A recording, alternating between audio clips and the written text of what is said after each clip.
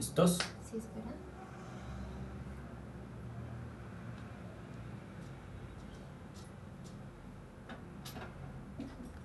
Sí. Ya, pero no hay. How's everyone doing? For today, we're going to paint from a black and white photograph. And yesterday, I'll tell you guys the truth. Yesterday, I wanted to paint a Mela Mutter portrait because she is one of the best painters ever, I feel. And it's very sad because it's really hard to find photographs of Mela Mutter. There's a couple, and I noticed that there's a Polish book on her that I'm thinking about buying just to see if I could learn a little bit more about her life. But my first choice was going to be Mela Mutter. Again, I think she's one of the most incredible painters ever. For sure, one of the most amazing portraitists ever. But I landed on Manet. I think Manet is genius, so it's not like we did like a second-rate painter. And for today, I wanted to keep my women painter vibe going. I was like, no, I really want to paint one of these incredible women painters because I really do feel that because of their context, because of how they had to be educated, unfortunately, and I'm speaking about a lot of women painters that were studying at the end of the 19th century. Their work acquired, this really incredible essence that you can't find in, the paintings of male painters of the time. They're very, very different. They're far more intimist. They're far more just subjective. They feel really, really just private in many, many ways. So for today, I'm going to paint one of the greatest women painters. I feel I'm really at odds when I say women painters. Like I would always want to say painters, but I don't want to be blind, like gender blind. I don't want to be. I want to be aware of the fact that they had to go through very many different things, very different variables than the ones that men had to go through. And so, yes, women painters. And today we're going to paint Helene Schjerfbeck. I probably butchering her name, but she's a Finnish painter and she's incredible. There's a couple of photographs that you can find of her. Danny is going to share the one that we're going to be working from. And I thought also that I wouldn't change the palette that we used from yesterday's painting because Helen's work is just so beautifully designed. I think that when she started to become like a modernist painter, because she did start out as a very French, Eurocentric naturalist painter, but when she shifted towards modernism, her shapes just became incredible, just this gorgeous sort of symphony of abstract shapes, and which makes her one of the most enigmatic painters ever, I feel. The development of her work throughout the years is just mind-boggling. It has to be one of the most exciting lives of any painters ever. So if you're not familiar with her work, please look her work up because she is absolutely incredible. Again, Helene Schjerfbeck. So I am going to use the palette that we used yesterday, and yeah. So let's get started. So just to recap, yesterday's palette was titanium white, raw sienna, red ochre, and ivory black. So it's kind of like a Zorn, palette without the accent in the red. We are using a natural red ochre, so this is going to be far less tinting, far more forgiving than those cheaper kind of substitutes, which are totally fine, but they, the ones that are less expensive, I feel they have a far greater tinting strength. The natural ones, the natural earths, are just, they feel like that. They just feel a lot more earthy, a bit more transparent, a bit grittier also, so very beautiful. I think these two are Old Holland paints. My ivory black is my Medi Classico, and my white is a fast-drying white, a M-gram fast-drying white. So, I'm brand agnostic. I don't really, we're not sponsored by any brand. I just use, whatever I feel like is best or suits best my painting. So let's get started. They're asking no Yes. yellow or blue. No. We're gonna put some primary colors for the paintings that we are gonna do in the remaining days of the week. But for today, I wanted to go back to I wanted to stick with this very, very earthy traditional palette. But don't worry, today we're gonna focus on drawing, design, composition, because I think this photo almost like demands that we do that, and we're gonna shift some values around the portrait, which I think is gonna be super super nice also. So I start out, people sometimes ask, these are a couple of rosemary brushes that I have. They were gifted to me also. I haven't really bought a lot of rosemary brushes. They are ivory filberts.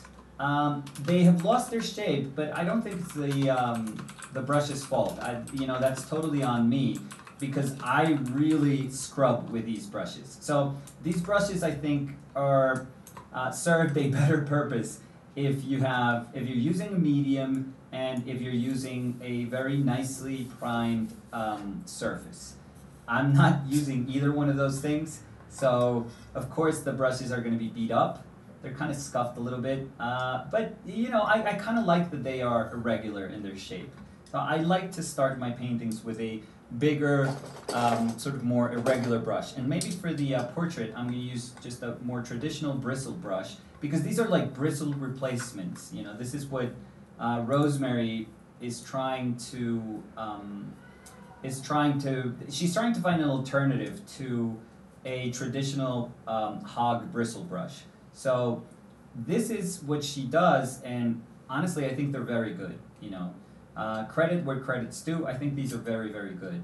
But I also like my traditional kind of hog bristle brushes. This is the Da Vinci Maestro 2.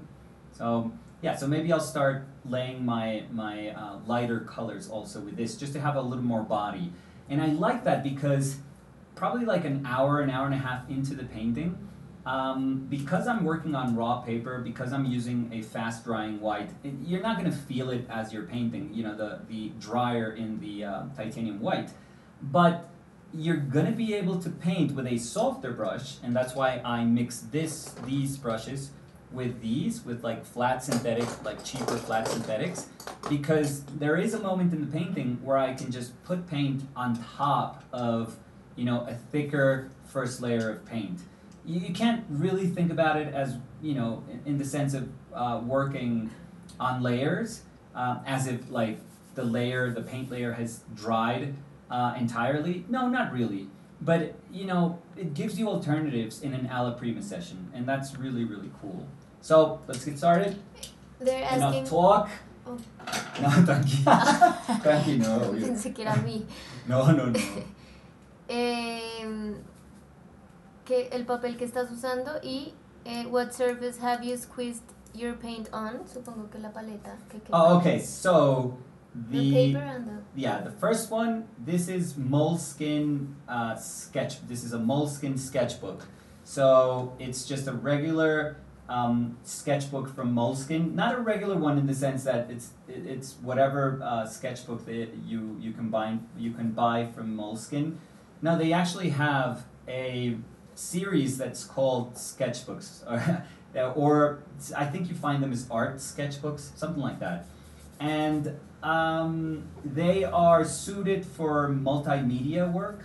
So you could do drawings on top of this. Watercolor, I mean, you can, but it's not great. But you can certainly do like pen and ink, drawing, and I've kind of noticed that it is incredible if you use it for painting. So it's not, again, a lot of people ask me this. It's not great for the longevity of the painting, but it makes an incredible surface, and that's where we have to kind of make a decision and say, wow, I'm sacrificing these things for the sake of the expressive alternatives, the expressive qualities that I can gain through my painting. So that's a choice that I made. It's a very conscious choice. I've worked for years prepping my surfaces properly. So I know what a very nice piece of linen feels like that's properly primed. I know those things. I've painted plenty of paintings, dozens upon dozens upon dozens of paintings on surfaces that are very expensive, that are very well primed. But I landed on this and I love it. So I think it suits my personality and it suits my painting manner. And it's very hard for me to give it up, if I have to be completely honest, because I've really grown to love it. So, yeah. He mentioned an artist book that he considered buying. Do you know who it is? Al principio dijiste de un libro. A book? Sí, creo. Porque I don't know. Did I mention a book? Maybe you guys can help me. Which one? I don't know if I've mentioned the book. Maybe I did and I'm just like blanking out. I'm gonna push her towards that side. I think it's super cool that there's tension on this side, but I want her shoulder to fit. So, and I want these shapes to fit also. So. Nicholas, have you ever tried weed or any psychedelics before doing a painting? No, Curious about what could be the result. No. I used, when I was studying, yeah, I used to, but it just as a social thing, but never for work. I never thought, and not even drinking for painting. I always, and that I've recognized it's something that has been part of my life, and it's a constant. I always want to be very, very present when I work. I'm not saying that that's, if you take any, LSD, if you're tripping while you're working, if that works for you, that's totally fine. That's, that's your decision. But it just doesn't work for me. I have to be or I don't have to be, but I just like being so conscious about every single decision that I'm making that I want to be there, and I want to remember being there, and I want the experience to be as clear in my mind as possible. So, yeah, it doesn't work for me.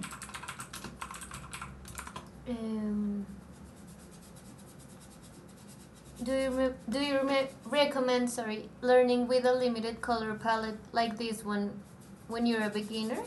If you're not comfortable with color, if having a lot of hues in your palette, yellows, oranges, reds, greens, blues, violets, if that seems a little overwhelming, for sure. This is not the only limited palette that you can use. You could use like a primary color palette. So you could have titanium white, let's say bismuth yellow or like a lemon yellow. For a red, you could have like a magenta. I've been thinking about this, and a quinacridone magenta would be a really nice only red. And for blue, you could use cobalt, or you could use phthalo blue. So if you're doing that, that's great. That's totally fine. If this doesn't work for you and you need an accent of saturation, you could just do a Zorn palette, which your yellow would be lighter and your red would be a little bit lighter and a lot more saturated. So yeah, but having less variables when you're unsure is definitely a way to go when you're starting out. If you are, kind of scared of color, which is totally, I'm still scared of color. There's still a bunch of colors that I am very insecure about using, so that's totally fine. I know Nicolas talked about not using natural bristle brushes for ethical reasons. Does he feel the same way about ivory black? Like bone black, you mean? Yeah, I think I've been even trying to find alternatives for my regular palette. Even in the sense that the production of, for example, cad red, which is a color that I use and I love, the production of it is, it's harmful, it's hazardous. So any of those heavy metal pigments, you have to be extra careful. So yeah, I think that nowadays we have alternatives. I was looking at naphthol red. I think it's a really good alternative to cad red. And yeah, for blues, it's the same thing. For any single color or any single tool that we have nowadays, you can find alternatives, especially if if you don't want it to be like an animal product. there are many alternatives. Like for these brushes, as I was saying, these are the alternatives, the synthetic alternatives that Rosemary Brushes is producing to try to offset the production of these. This one, the thing is, I've had for years, many years. So ever since I decided not to buy any, and particularly any of the soft hair natural brushes, I haven't bought any of those for years now, and I still have some that I bought many years ago, but I don't try to use them. I mean, to me, I guess that's the important part also. So I'm gonna focus on my shape a little bit, and as I said, I want her to be pushed that way. This is gonna be a lot sharper, but I just wanted to have that massive dark there. I think it's gonna be kind of exciting.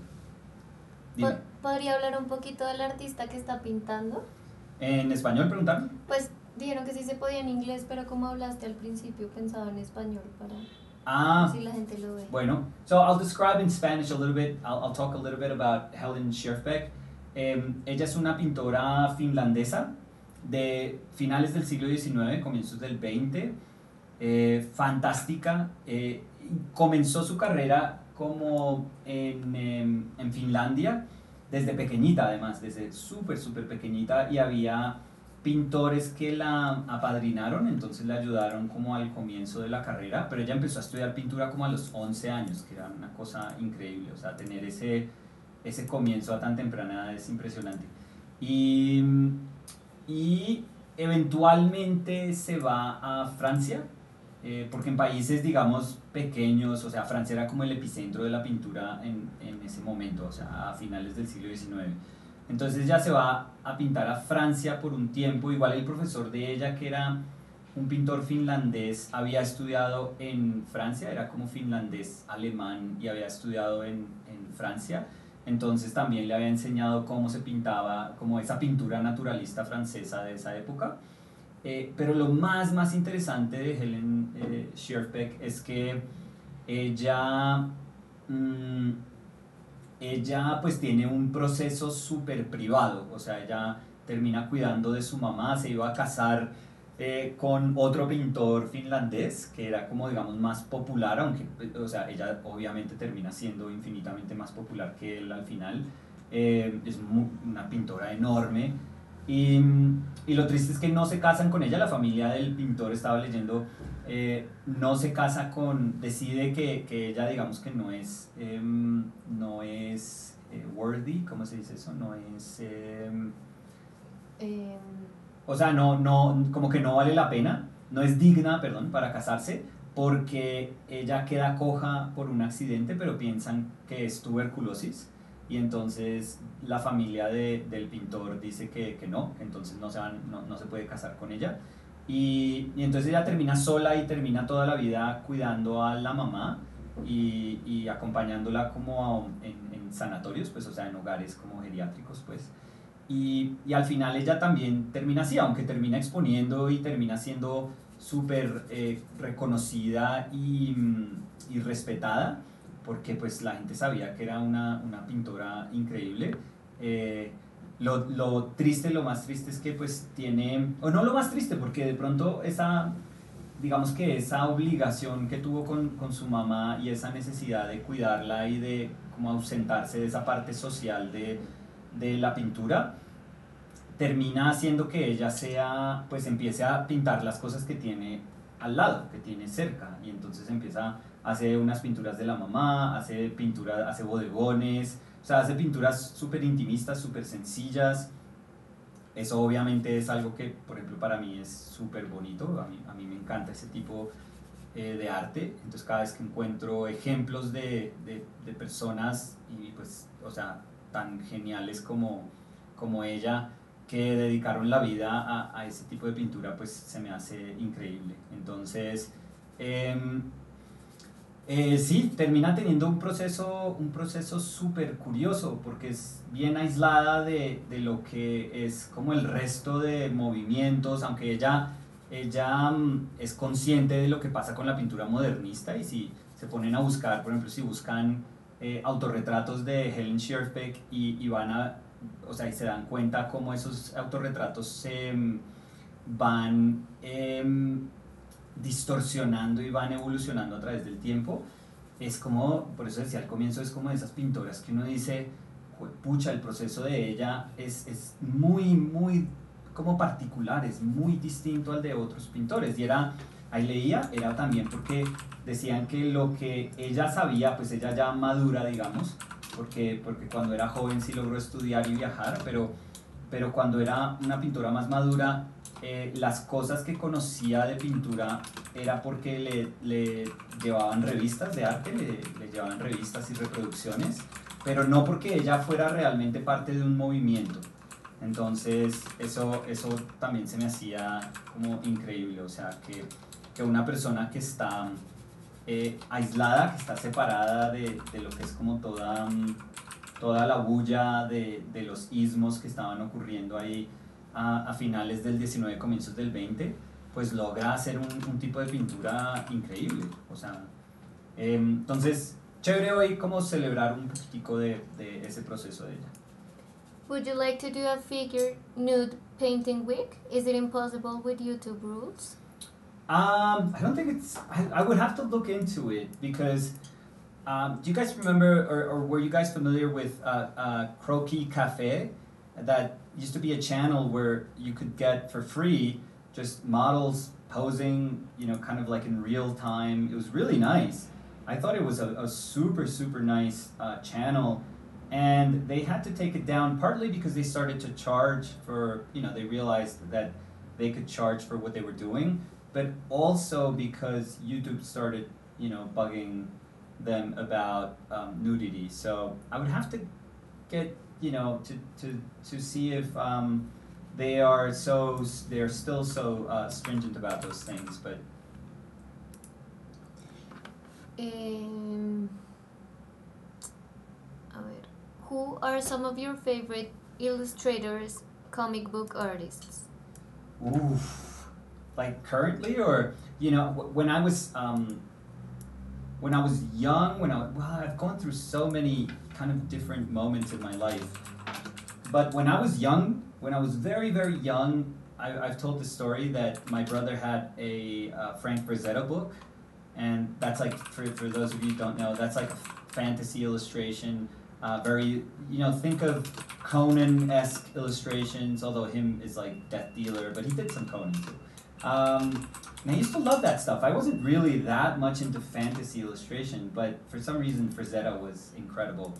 And I used to read some of the comic books that my brother had traveled with when he was, you know, young, that my family had decided to bring back to Colombia from the U.S.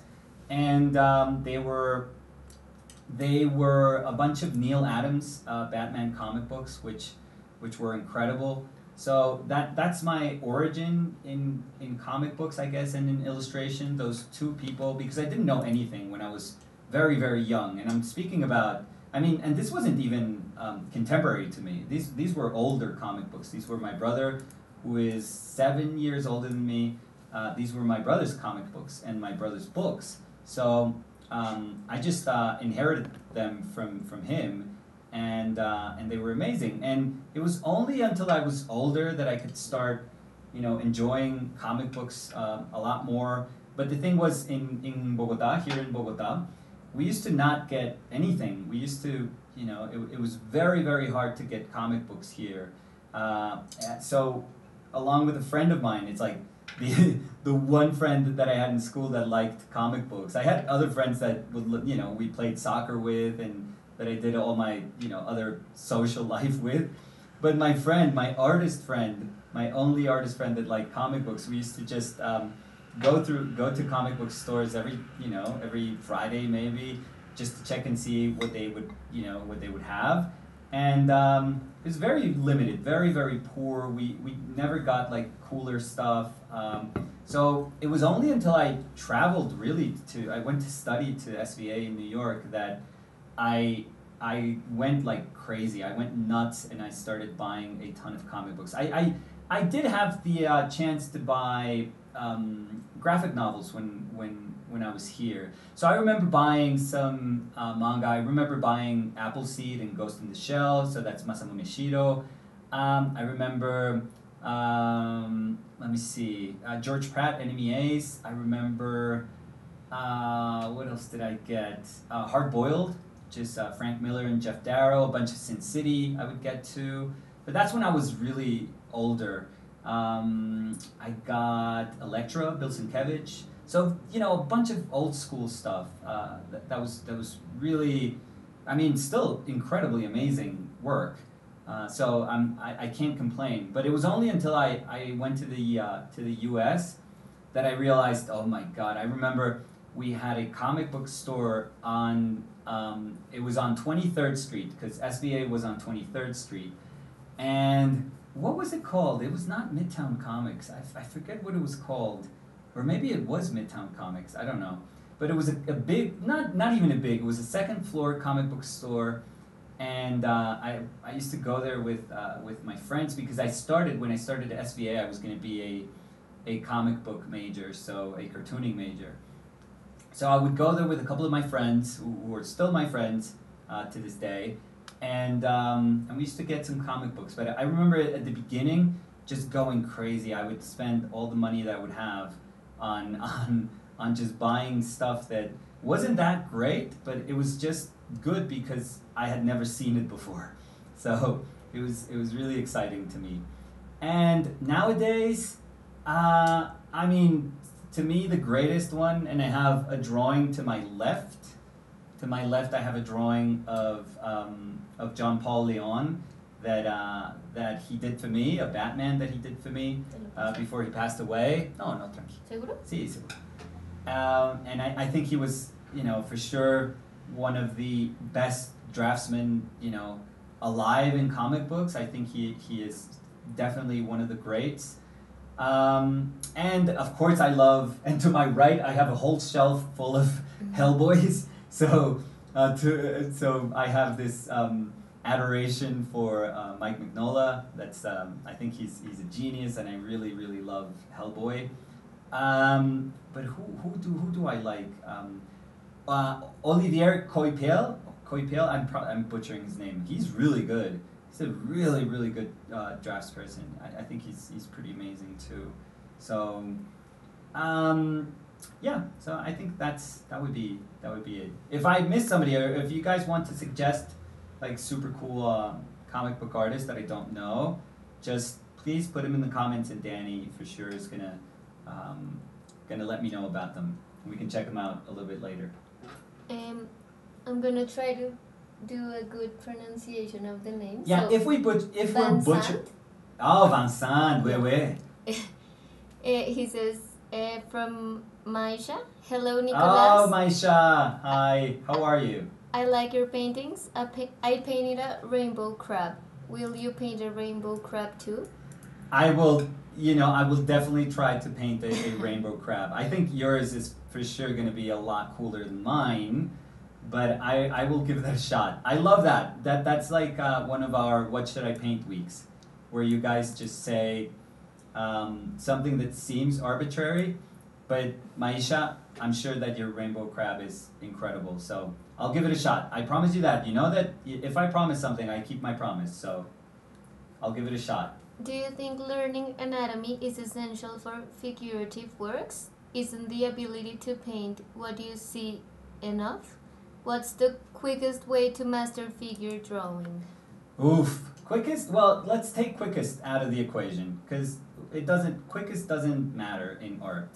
Like, there's no point in just trying to rush through something that is going to be super important for you, in your process. So if we take that variable away, I used to like something that James Jean said. I read it once somewhere, that all his anatomy came from comic books. That everything he knows about anatomy came from comic books. And I used to feel exactly the same way. I used to just copy a bunch of artists that I thought were really good at anatomy, comic book artists that I thought were really good at anatomy, and I felt satisfied with that. And but honestly, I think I paired that with drawing for life. My whole education, my whole drawing education at SVA was drawing for life. I think I had 2 drawing classes that I had to take, and I'll say this while I'm looking for a brush. I had 2 drawing classes that I had to take that were life drawing classes, and I would sit in on an extra drawing class, so that would be 3, I think there were 3-hour, if I'm not mistaken, there were 3-hour drawing classes, 3-hour drawing classes, so that would be 9 hours, but we had those twice a week. So I had, if you think about it, I had 18 hours then of life drawing every week. And I think that that's pretty cool, pretty good.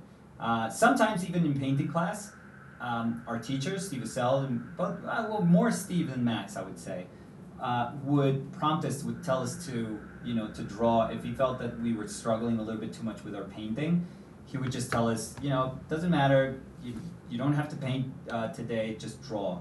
And obviously, Steve adores drawing. He's an incredible draftsperson. So, so he would draw also in class quite a lot, and just watching him draw, you never felt that drawing was like, oh, I couldn't paint, so now I'm stuck with drawing. No, it was an equally powerful way to express. So, so yeah, I think that if you study other people that you respect, and if you study them through a lot of copying of their work and trying to understand what they're doing, but if you try to find the equivalence of what you're learning in a life drawing session, which those are super important, I feel, then I feel that that's probably the best combination. That's the thing that I would suggest is most, I don't want to say effective, because if I say effective, then we get into this conversation that I was trying to avoid, which sounds like, oh, what's the easiest or the fastest way to get there? And yeah, I'm not trying to correct you, whomever asked the question. I'm sorry, I don't know your name, but all I'm saying is that trying to do it quickly should not be kind of like in your hierarchical scale of what things are important for my education. No, it'll take as long as it'll take. Like, that's something that we can't really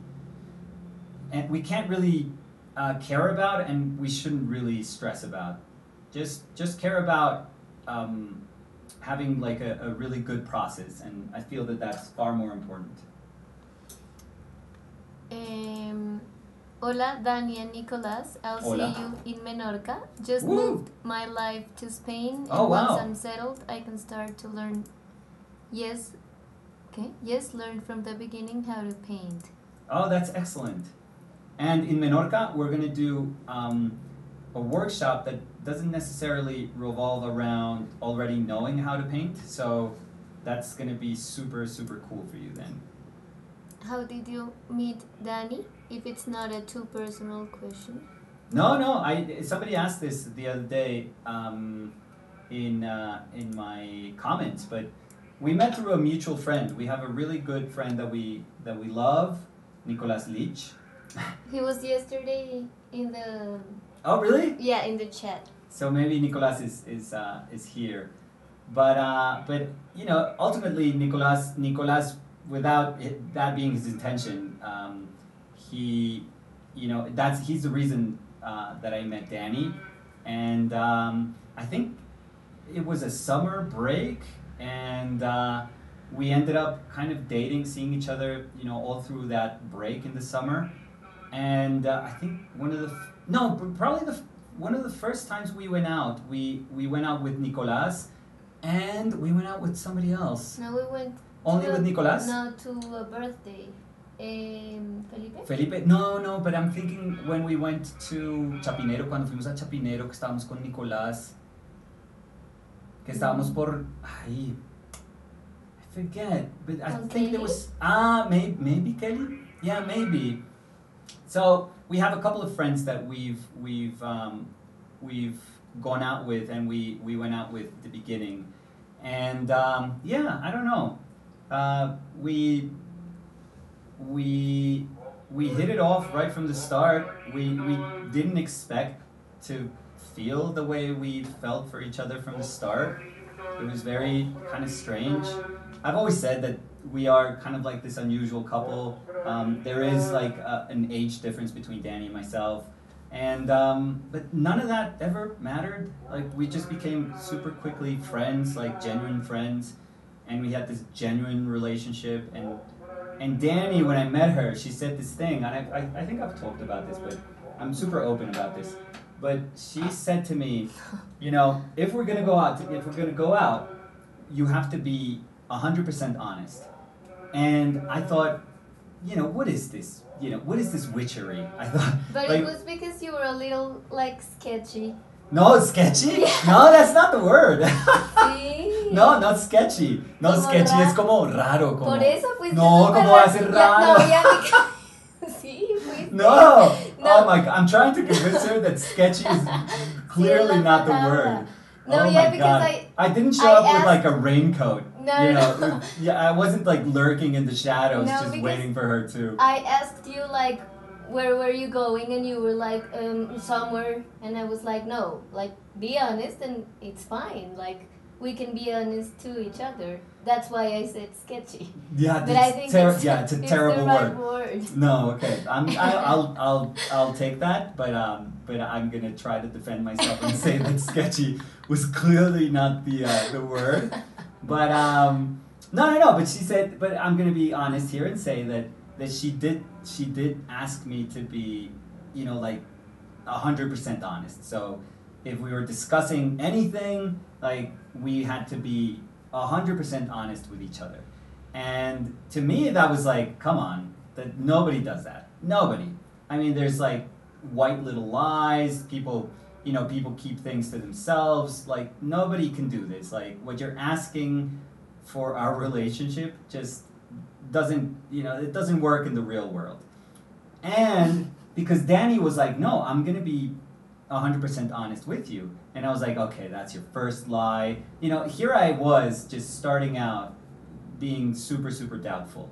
And the truth is that in our relationship, we've been 100% honest.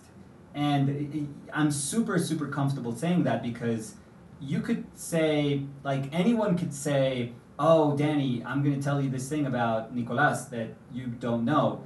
And Danny knows. Or the other way around. Yeah, or the other way around, exactly. So we both know, I would say, everything about each other, absolutely everything about each other, and it didn't scare us off, and it didn't become this, this weird thing, and it was never uncomfortable. So it sounds strange, it sounds like super peculiar, but she helped me understand that, relationships can be that.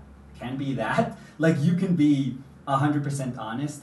And I'm not going to say I think we have an awesome relationship. I mean, I'm going to say that, but it's not perfect. I mean, there's no perfect. There's nothing perfect in this world. But I would say that when we have arguments, because we have arguments, they're like mini arguments, like super tiny, small arguments that we deal with at that moment. Like we deal with them super, super quickly. Because since there's no baggage attached to any of that, like we're not trying to use the argument as a crutch to speak about something else that maybe we've held inside for a long time. No, we just speak about it openly right then and there, and maybe we get kind of like flustered or maybe we get annoyed, and then we deal with it. So I don't think we've been together 5.5 years, and I don't. What's the longest we've been kind of mad at each other? Mm-hmm. Like hours? Yeah, maybe hours. So, yeah, and we're not exaggerating. Like I don't know. And that's why I say like, even though I know that there is obviously a ton of things that that are kind of different about us. And they are super obvious. You don't have to point them out. They are very, very obvious. I am just unwilling to believe that there could be somebody so perfect in my life, like in this world for me. And the fact that that we just met at different moments of our lives doesn't mean anything to me. Like, I'm just happy that we met. I'm just like super happy and grateful that we met. So, I'm just, I don't know. I just feel that that's one of the things that we had to just be okay with. We didn't have to overcome anything. I mean, ever since from the beginning, I met Danny's parents, I met her sister, I met her sister's partner, I met her grandmothers, her grandfather, I met all her cousins. Like, everyone is happy for us. And she, the same thing. She met, obviously she met my kids and they absolutely adore her. She met my mother, she met my sisters, which are very hard to please. So if my 3 sisters liked her, is because they immediately knew that she was gonna be incredibly good for me, good to me, and she was gonna make me a better person. So everything in our lives, like the people that matter the most to us in our lives, they are all incredibly happy that we met and that we are together and that we've been together. Anything else doesn't matter, honestly. Anything else is just blah. But the people that are, the important people in our lives, the people that we really, really care about, they know how much we care for each other, and they really, they believe the same thing we believe in, which is that, I don't know, it sounds kind of dumb and kitschy, but yeah, we were meant for each other, so that's nice. Yeah, and it wasn't sketchy, I'm sorry. Sketchy. I just found, yeah. Sketchy, mi amor. O sea, sketchy. Encontré la definición, yeah, it says of dubious safety, potentially harmful I or know. dangerous, and you're not, I'm sorry. I know. Yeah, that's somebody you meet like at a if you're taking the subway at like 3:30 in the morning. It's like, oh, that dude is sketchy. Sí, perdón. Hola, no sé si lo has comentado antes. ¿Por qué no te gusta pintar en acrílicos? Sería un buen reto, ¿no? Saludos desde las Islas Canarias. No es que no me guste, es que no sé.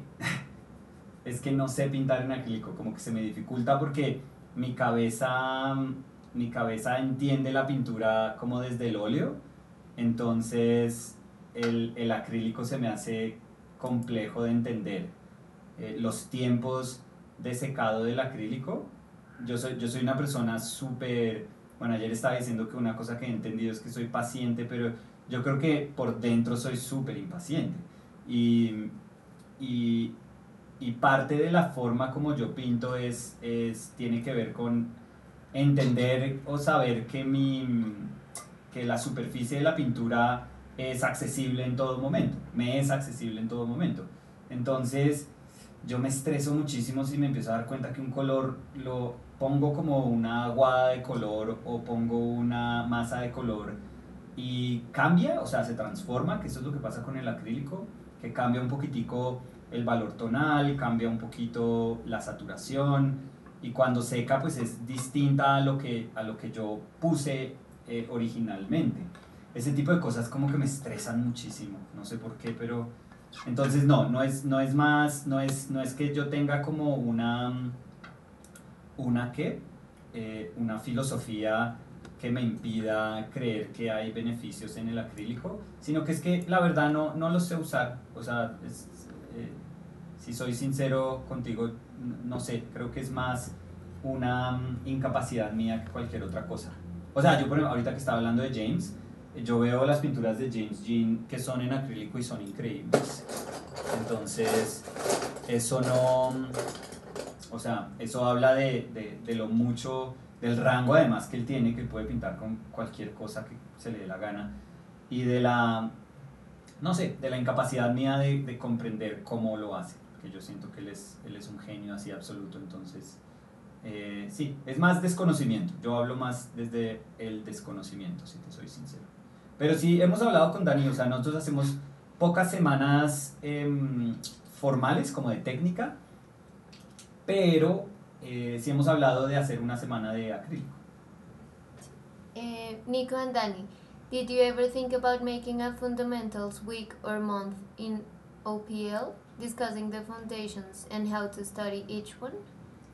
I think I was kind of saying this yesterday, how I'm thinking that this could be cool to do next year, that because we are going to do live weeks next year, that maybe some of those weeks could revolve around that. You know what has always stopped me a little bit from making those sort of weeks? The fact that there's so many people out there that are so good, and sometimes I feel like either I would be very, like, quite redundant on what they are teaching, or that I just feel that they are doing a far, far better job. So I just always point to people like James Gurney, for example, so that they can go there and you know, find a person that is brilliant at explaining those really fundamental aspects of painting. And I've kind of not shielded myself in that way, but I guess that's left me with the ability to concentrate on speaking about a far more, I don't know, private process of painting. Like, I think Our Painted Lives has an element where that's really cool, where it probably centers more around the reflection of painting. So what happens while you're painting, or what happens after you're done painting, and you know, you're thinking about your painting, you're trying to make sense of what you did, rather than saying this is how you paint. Like, these are the top 5 things that you should think about when you're starting a painting. Like, I think we consciously try to avoid some of those not traps, but some of those falling into those categories, just so that we could concentrate a little bit more on the part where you're just trying to make sense. You're trying to figure out why is it that you took certain decisions, and how those decisions either brought you closer to the intent that you had established for yourself, or farther. And if they, you know, took you farther from that intent, then why was it that you deviated from that path? Like, what didn't you understand from that path that you thought was so clear, that you thought was so, you know, visible in front of you? I think that this exercise that we've been doing kind of got its character eventually by concentrating on those things. Because if we became another channel of telling people how to paint, like I said, I think there's tons of wonderful people out there that do that, and they probably do that far, far better than I could. So I think that, you know, if we're gonna do some of that next year, it's gonna be with my own spin to it, just so that I feel comfortable with doing something like that. Because I feel that I could never be, or I could never teach as well as James Gurney could teach, for example. I think that he is just the most incredibly generous artist that I've ever met. A lot of what we do is really a way of acknowledging how generous he's been. I mean, if it wasn't for him, I don't think I would have had this desire to say, let's make everything available to people, you know, regardless of if you can pay for it, if you can't, let's try to fight for that you know, that idea of availability. If it wasn't for Gurney, who, when I was, you know, he started that blog, because of course he's James Gurney, he has a blog, but he probably started it, I don't know, 15 years ago for sure. Maybe even, you know, more than that. And everything he would put out was just free, was just for everyone to read. The videos that he puts up in YouTube, they are edited, but they are incredibly valuable videos. So, yeah, I just feel that when there are people that can do what you try to do, but so much better, like, sometimes it's just easier to say, hey, you know what, just go to those people, because they're going to be, like, incredible teachers. So go to the source. That's what I always feel. But if we do it, again, if we do it in the future, I'm going to try to make that kind of like my own, you know? it's gonna be, if I do it, it's gonna be done in a way where I feel super comfortable, and I'm not just repeating every single thing that any or every other artist in the internet, says. Because fundamentals are very simple. They're very few, and they're very simple, and at some point you go like, okay, you're just saying the exact same thing I already knew. You're just maybe using different words, or you're just trying to exhibit that in a slightly different way. But in essence, like, they're the same. It's the same information. So if I understand that I could do it justice, that I could do it with my own kind of little spin, like, I'll definitely give it a shot, for sure.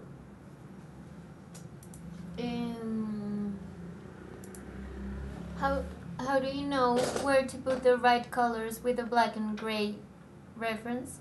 What's your advice, and how do you paint without copying the exact same photo?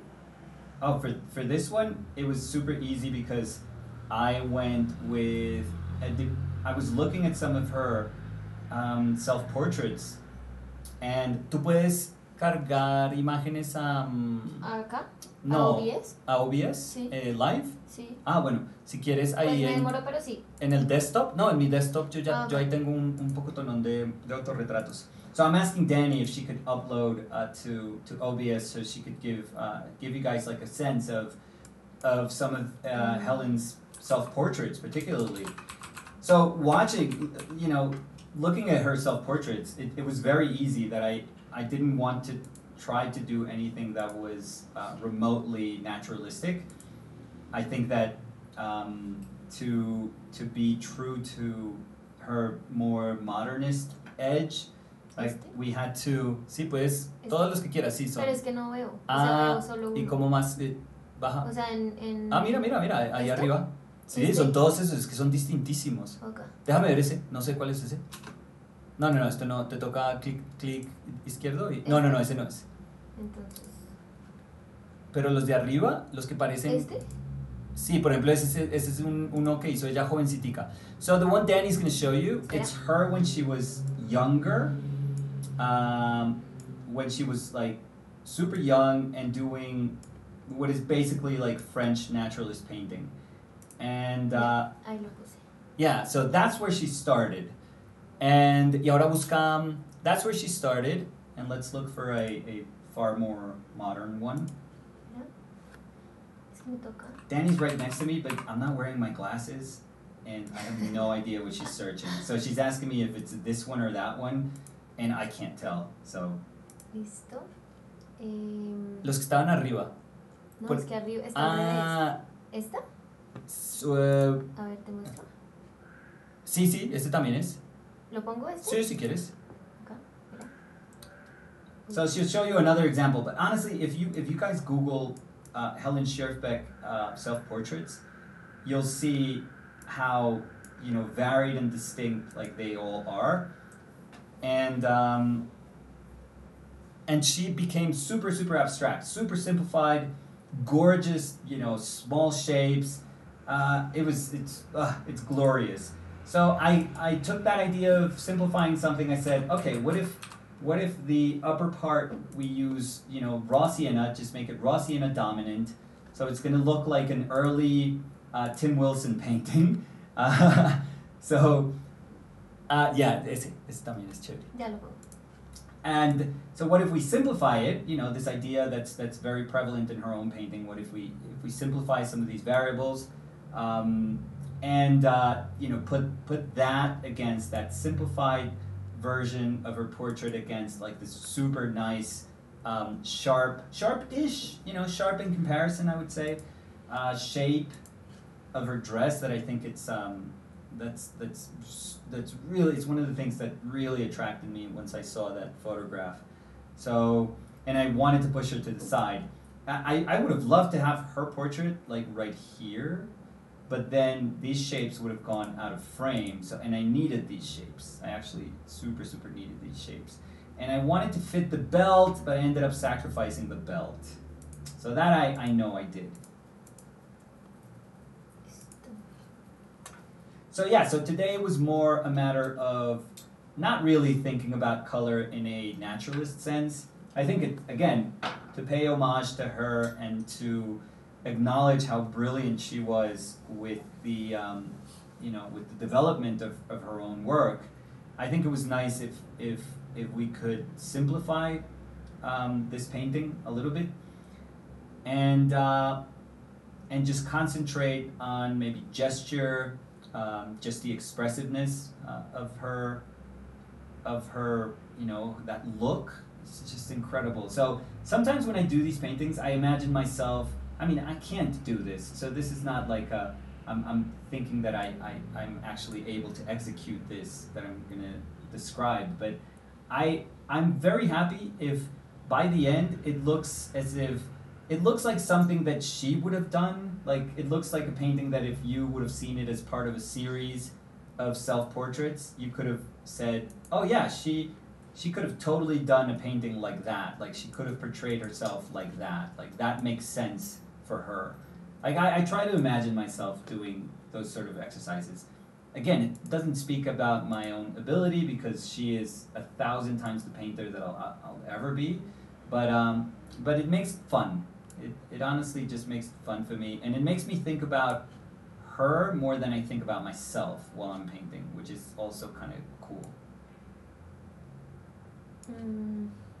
Acá tengo una. Kristen asks, I recently left an internship at a shared studio and I'm now painting on my own. I'm finding motivation harder now than I'm alone since there is no more accountability. Any tips to overcome that? Yeah, it's super hard. It's super, super hard. Christy, I used to call my teacher, Max, I think maybe a year or 2 years even after I had come back to Colombia from New York, and I used to just show him what I've been doing and tell him, what do you think? What do you think? Because I needed that sense of validation from him. Like I just wasn't used to me being the person that would ultimately set the standards for me, or I didn't know how to evaluate things for myself. I just didn't. And it was super, super tough for me. And I remember one day that I was calling Max, and he stopped me. He was like, why are you calling me? He probably doesn't even remember these things, but he said, why are you calling me? Like, what do you keep calling me? Just keep painting. You're doing well. Just keep at it. Keep painting. And, it was kind of tough, what I would consider like fatherly love at that moment, because that's probably what I needed to hear. And I needed to understand that from then on, I couldn't ask other people questions like, yeah, sure, like if you have friends and if you want to run what you're doing through your friends and ask them if they feel it's cool or if it works, that's totally fine, which I honestly, that doesn't work for me. If I have to be super, super honest, like, I don't like those things. I don't like asking people for advice when I feel that these are like questions that only I can answer. So, because the more I ask advice from people, the more I realize that I am paying attention to what they're saying. And if you ask enough people for their advice, you're gonna have so many different comments about what to do that it's gonna drive you insane. So at some point I realized I just have to trust myself. I really have to start trusting myself, even if I mess up. So a lot of this has to do with just fear of messing up and owning up to those moments where you just mess up. And we have to teach ourselves to be okay with that. And I am grateful that I'm at a point where I relish messing up. I love when a painting just goes sideways and I can't, I either can't save it or I just can't understand how to save it, or it's so cool because it's a learning experience. So for me, those moments are amazing, but I think that we have to be willing to go through those moments, and that has a lot to do with motivating oneself. You have to push yourself, you have to be excited about what you're doing, but being excited about what you're doing is not super tough. the toughest part is when things don't go the way you want them to go, and suddenly you find yourself in front of a painting that's horrible, or that, you know, distances itself really, really far from what you had intended that painting to be. So that to me is far more important than saying, hey, have a schedule, or just be super, you know, have this healthy schedule that you can meet. I think that those things are fine. I mean, everyone kind of knows how to do those things. I think that if we have worked for a day in our lives, we know how to keep a schedule. So I think it's harder just to keep ourselves motivated when things just don't go as we planned. So yeah, just know that there's no other way to do this. Like, nobody else can take these steps for you. And as soon as you convince yourself that that's the only road, you know, that that's the only way to do this, that as much as you love your friends or your teachers or your colleagues, the only person that's going to be capable of pushing you further is yourself, then, you know, you're going to start understanding that it's also super exciting to forge this new path. You are responsible for constructing your new path. And that's really cool. It's scary as hell, but it's super cool also. So What do you recommend to make the color more interesting? More interesting. But let's talk about something. I mean, you could argue that color right now here, it's almost like inconsequential. It would be super boring. It's like a yellow dominant head up there, like earth yellow dominant head, and then it's pretty much like black and white, you know? It's ivory black and titanium white in the bottom, which is not entirely, there's like little hints of that red ochre here and there. But so in terms of color relationships, I think this painting would be very simple, very boring. If you tried to describe it, it would certainly be kind of boring. But there's, you know, when I look at it, there's nothing boring about it. I mean, at least to me, it's like super exciting. I have to believe that it is exciting. If not, I mean, I'm the one who's painting it.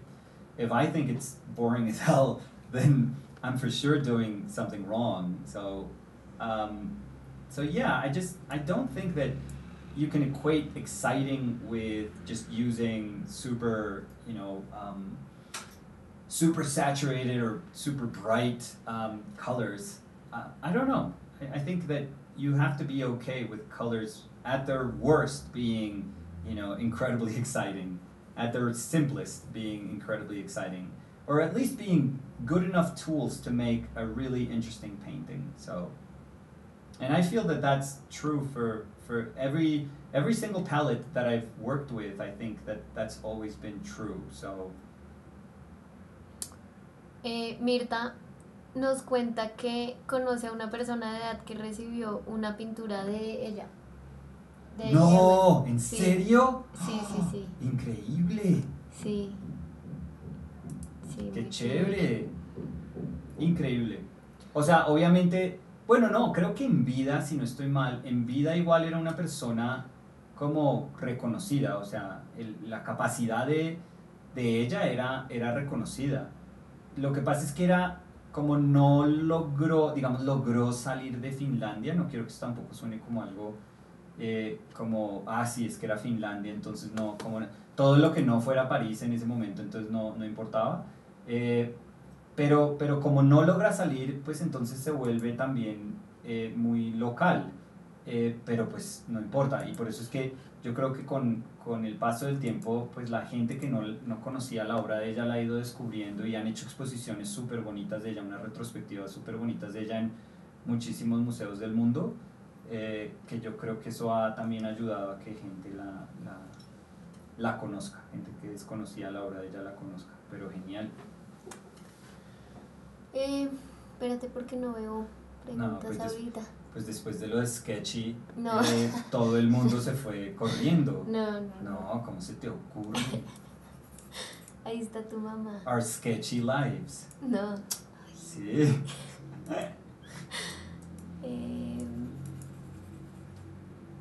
ver. A few of her self-portraits have Gary Kelly vibe to them. Yeah. I would say, well, let's say that Gary Kelly has her vibes. Oh.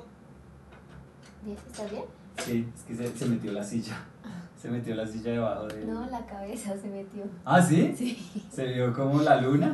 Sí. Danny was telling me that my head just showed up, my bald head just showed up. That's what she has to deal with when she's editing the videos. She has to take that bald head of mine constantly out of the videos. So it's never nice for her, never. And she has to listen to my voiceovers like crazy. So I don't know how we do it. Like, we have to work. If you really think about it, we have to be perfect for each other. We see each other so much and we hear each other so much every single day that if we didn't work out together, it would be hell. So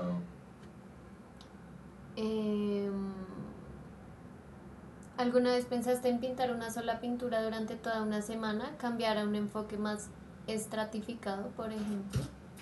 Sí, no sé qué tanto logré hacer, digamos, hablar de capas realmente y de construcción de pintura en una semana. Se puede.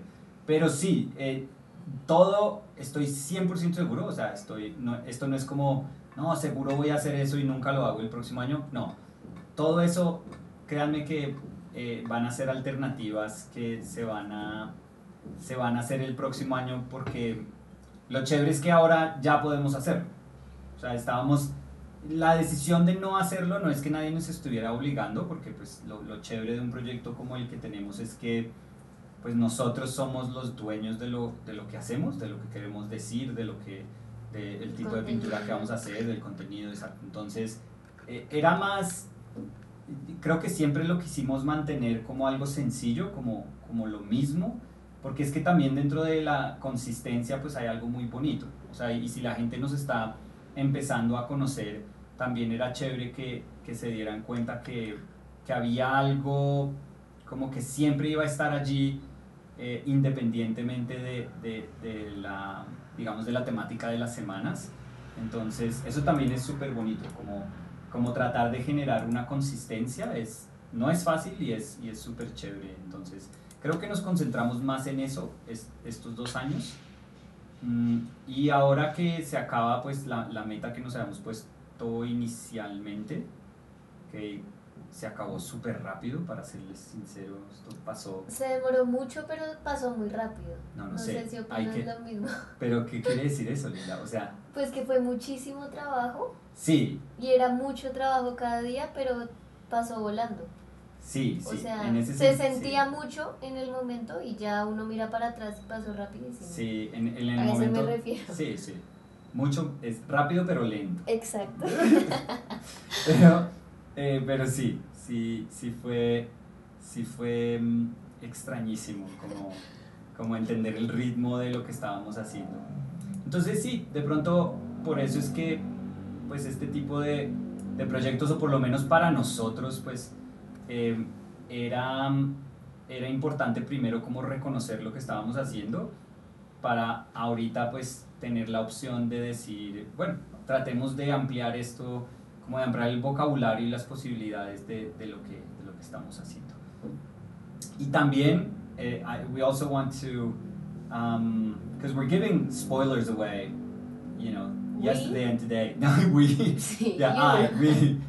but we're also, even though the last book I put out was very tough, was very, very tough for me. I did lose like money, and it was painful. It was a very painful, very, very painful experience, I would say. The book that we did before, because I was lucky enough to do those 2 crowd-funded projects with Danny.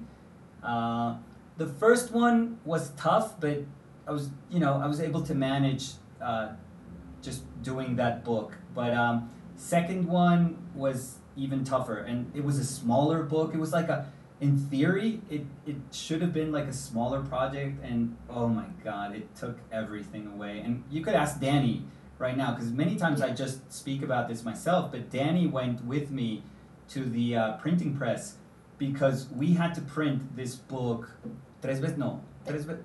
Tres veces y la Tres cuarta fue veces. la final. Yeah, it was terrible. It was horrible. It was so disappointing. Just and it was never. It's not because we were asking things like we would get the book. We would have the book that was printed in our hands, and it wasn't that we were trying to say, oh, I don't like it or I don't feel it's good enough, so I'm just gonna complain. No, these were like things that, you know, any printing press, like mistakes that no professional printing press, and this is the biggest printing press, one of the biggest in Latin America. It's like, it's incredible. It's absolutely incredible to go there and to see all their machines, and it's amazing. But they made mistakes with our work that are almost like incomprehensible. So we had to ask them to print again and again. And then they fixed that mistake, but made another. Yeah. So it was so it was never ending. Yeah, it was very, very frustrating. But we are stupid, so we want to see if we can put out another book, and it would be a very nice sort of conclusion to what the project has been. And you know, I thought about making like editions with paintings, because that's what we've done in the past. Like we've had editions with drawings, and we've had editions with paintings, and they have like different price points, and people have been super generous. But we don't know yet what to do, and ideally we just want to put a book out and have the book encompass what has been, you know, the things that we have learned also from the project that we think can be very useful to the people. So it's not just a compendium of the paintings that are obviously available to everyone if they want to download them. They're always in the video's description.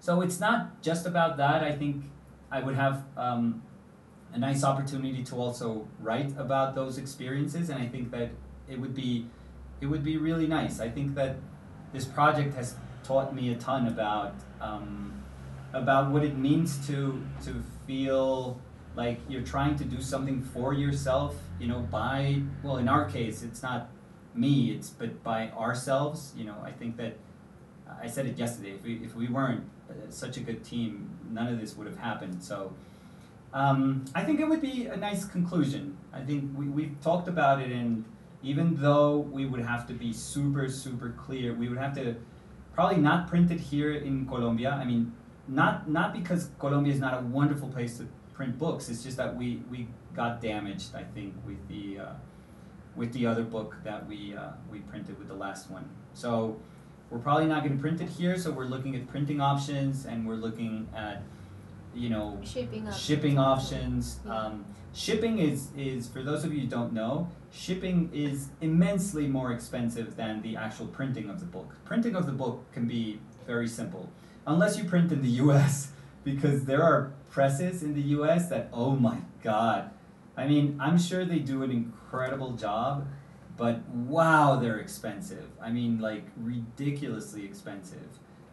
So again, I'm sure they are incredible designers, and the presses are fantastic, and they are great professionals, but woof, when you compare that to the prices that we get here, or the prices in Canada, or the prices in China, oh, whoosh, it's night and day. So we just want to make things kind of make sense for us if we do this book, but hopefully, like, we'll run that idea by you guys, and hopefully if we can sense that there's enough people that would be interested in something like that, we'll go ahead and we'll try to go for it.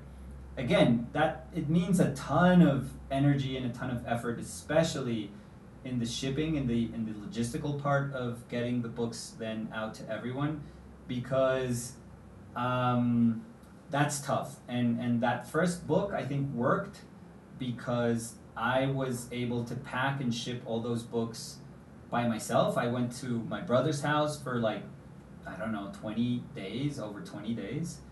And I did everything by myself. I learned how to go to, import lawyers and how to and how to pay import taxes. I had no idea how to do any of those things when I was just painting. So it's actually super interesting. It's super nice. Then I just rented a U-Haul and I went and I got all my books and I would travel with my U-Haul to the USPS every single day with 40, 50 books that were packed by myself. And I would ship them just like that. I would print my shipping labels in stamps.com because I think that's the cheapest way to do it. I helped you with that. Oh yeah, you helped me. Danny helped me doing all the database, all the Excel tables for every single one of those people that we had to ship. So it was very nerve-wracking. I would mess up when I was typing those things, and then I would print them, and then I would realize I had messed up. But the thing with stamps.com is that they already charge you once they print them. So shipping to overseas used to be, well, not used to be, I'm sure that nowadays it's even more expensive, but it was, for that larger book, it was about $65, $70 to ship overseas. And so imagine me printing these things, printing a $65 printing label, to then realize I messed up somewhere in the address. It was so nerve-wracking, so frustrating. But I think that with that book, we honestly didn't have a lot of issues. Some people didn't get the book, and I tried, Danny is witness to this. With many people, I even sent the book 3 times to this one person because they would say, oh, I haven't gotten it yet, and something had happened in his local mailing, system, and I tried my best. I really, really tried my best to have every single person get, the book that they had paid for. And on the sad circumstance that maybe they didn't, we reimbursed a bunch of books too. I don't remember how many, but I would always tell Danny, it's always super sad because I was losing money left and right, but I would always tell her, you know what, they didn't get the book, I have to pay them back. And so it was a lot of losing money. So a book is never great business, but I think it's a really nice opportunity to close a chapter in this process. I feel that it can be a really nice thing. So yeah, they are saying, I want the book, take my money. I found about our painted lives after the last book crowdfunding had ended. This is great news, just take my money. Y otra persona dice, have you thought about doing a series of books or prints every year as 2021 season of our painted lives? Around the end of the year, like a season finale treat. Oh, that's kind of cool. Yeah. Well, prints, we only have experience with prints. With a giclée print that we did for the first book, and that one was pretty nice. If I remember correctly, how many books did we ship? Como 500 eran? ¿Cuándo? 500, the first one, the big one. Primero? Yeah, I think it was 500. 600? No, Casi no. 600, no? No, I think it was it was 500 books, Wow, in total. And so I'm guessing that we did around 500 prints. And those we got printed, I think, on the West Coast, because I was with my brother, and he was in the West Coast. He was in San Diego at the time, and those cost me about 2,000, maybe $2,000. And those were really nice. They were about, what size were there? 12 by 12 inches, I think, prints. They were very nice. They were prints of a painting that we had. 371, 400. Yeah, but I ended up printing. De grupos. Yeah, no, and I ended up printing far more books. So I think it was either 450 or, closer to 450 books that we ended up shipping. And so that was $2,000 to make. I'm always super open with money, by the way. I don't like people that will never tell you how much things were. I'll be super open, and I'll be super happy just telling people, oh, I paid this much for this. And maybe if I overpaid, well, then I learned that I overpaid.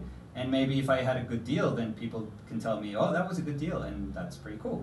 But yeah, we paid around $2,000 for those, and those were really nice. They actually packed them really well, and it was super easy to then kind of fit them in this box, this pizza box that book was eventually mailed in. But that's about it. I've always felt that, I don't know, like my work doesn't lend itself to be like a nice print. Whenever I see James Jean's prints, like those are prints. Like, oh my God, those are prints. Like, that's like state of the art printing right there. But whenever I see my paintings, it's like they are paintings. Like it's almost like they're meant to be enjoyed as paintings. I don't know if people would enjoy them as prints, but I don't know. Again, that's you guys let me know, because I that's an idea I've completely imagined for myself, of how, in terms of how my work is perceived. So. Have you ever made a week painting your followers' portrait? My followers' portrait? No, that sounds a little, very specific. No.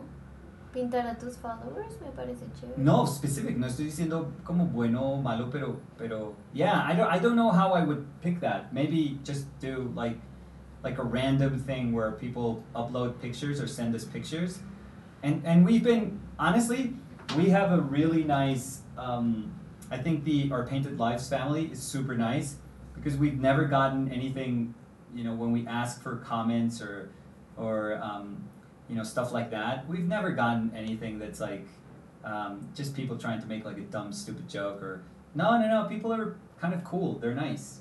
I think that if you have good vibes, you always attract good vibes. So that's always been my philosophy in life, I feel. So we haven't had idiots just sending us. I wonder how the photos that people would send. Or they could tag them, so we could ask them to tag them and yeah, that's better. Yeah, so that they like know a that post with a hashtag or something like that. Right, so that they have to adhere to like the horrible Instagram censor laws, but that could give us like a better sense of what to expect. What do you feel are some of the best ways to develop likeness in a portrait? Oh, I'm so terrible at that. I really don't feel like I'm good at painting likenesses, if I have to be super, super honest here. I've never, in that sense, I've never felt like I'm a good portrait painter. I think that I can paint, or I can recognize the sort of humanity in somebody, if that makes sense. I don't even know if that's kind of what I'm trying to say, but I think I recognize things that are not really tied to what somebody looks like, because when we are too overly concerned about what a person looks like, that's when you get people tracing photographs or projecting photographs or gridding photographs, just so that they are, they can be 100% sure that the information that they see in a photograph or in whatever they're looking at, whatever reference or whatever, if you're working from the model, or if you have a sitter right in front of you, and if you work on site size, or if you measure the crap out of everything, well, in many ways that's going to be the easiest way to guarantee that you are following, you're being faithful to the information that's there. I don't think there's anything kind of mysterious about doing those things, to be perfectly honest, because they're kind of simple to understand. You just measure everything. Everything has to meet at certain points. You just create for yourself tons of points of reference through your painting, and that's it. Like, if that's the sort of faithfulness that you want when you're doing a portrait, great. But when I paint a person, I'm always like super interested in things that are harder to grasp. It's very nice when you can say, oh, that doesn't look like, I love saying something like, that doesn't look like that person, but that totally feels like that person. I love those things. I love when those things happen. And to me, that's super possible. That's something that's entirely possible when you're painting somebody.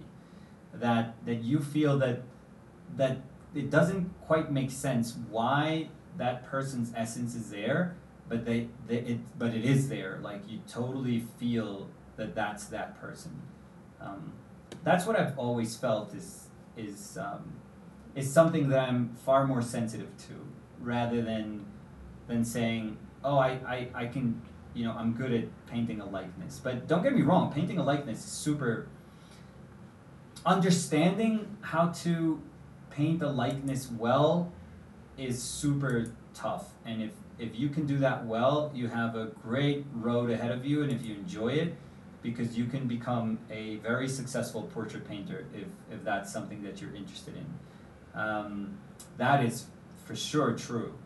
There's not a lot of people that have that ability, and the ones that do, they are sought after, and they are, people want their portrait painted, by them, because they are incredibly good at what they do.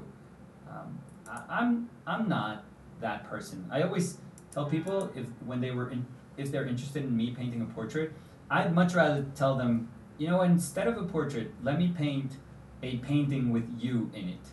Like a painting first, it has to behave like a painting first, and then it has to, you're gonna be inhabiting this painting. But for my own sake, for my own sanity, I have to, sort of explain it to myself that way. I have to visualize it that way, because if not, then it becomes a little too overwhelming for me, I feel. Do you ever get inspired by film? Any favorite movies or directors? ¿Cómo se dice? Yeah, we spoke about it. Puedes linkear. Danny is going to link the week that we had of composition. ¿Te acuerdas? Como studies in composition for movies. Sí, ya lo. Yeah, so Danny's going to link that. But I remember, did I mention Yorgos Lanthimos in that week? Sí. I did? Creo. Oh, yeah, I did. Hateful Eight. Yeah. Grand Quentin. Budapest. Yeah, Wes. City of Lost Children. Oh, yeah, it's one of my favorite movies. Alps. Yeah, Alps. So, yeah, Yorgos Lanthimos, I feel, he's a genius. He's an absolute genius. Espérame, ¿por qué? No tengo. And who's the director? ¿Te acuerdas la que vimos del director sueco de lo de la paloma? Who's the director? I think he's Swedish, maybe, or Danish.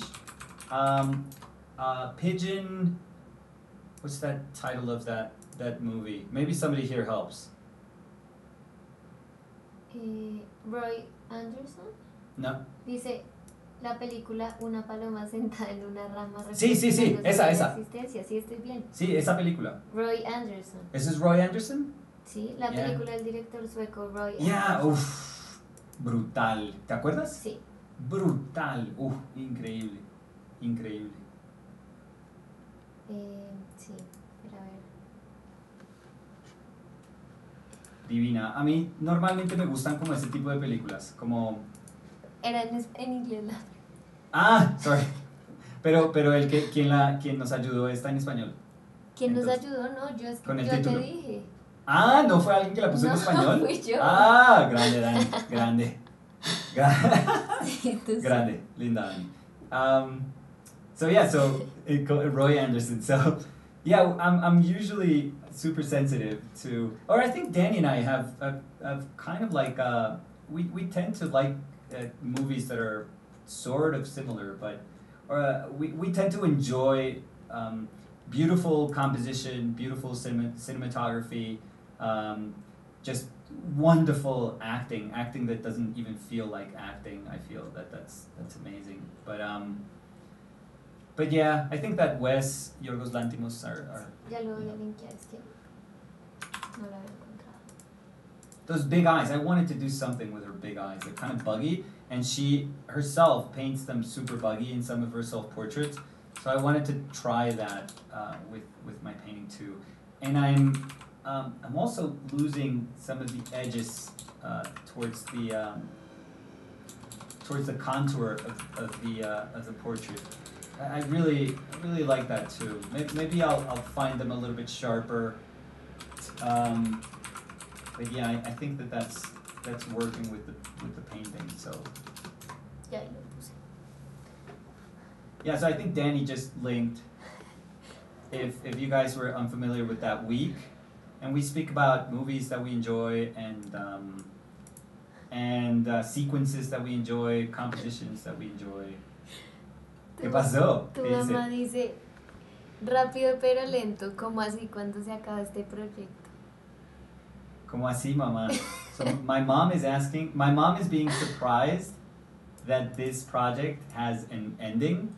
Because my mom is live right now too. My mom is amazing, by the way. So show her some love. She's incredible. She's always in my comments. She's always the person that comments, "You are the greatest of the greats. You're an extraordinary painter.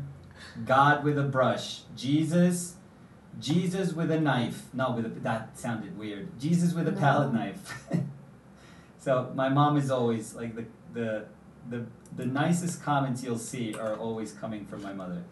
So, sí, mamá, el proyecto como lo diseñamos inicialmente pues es de 2 años, o sea, el proyecto se acaba, pero pues vamos a seguir con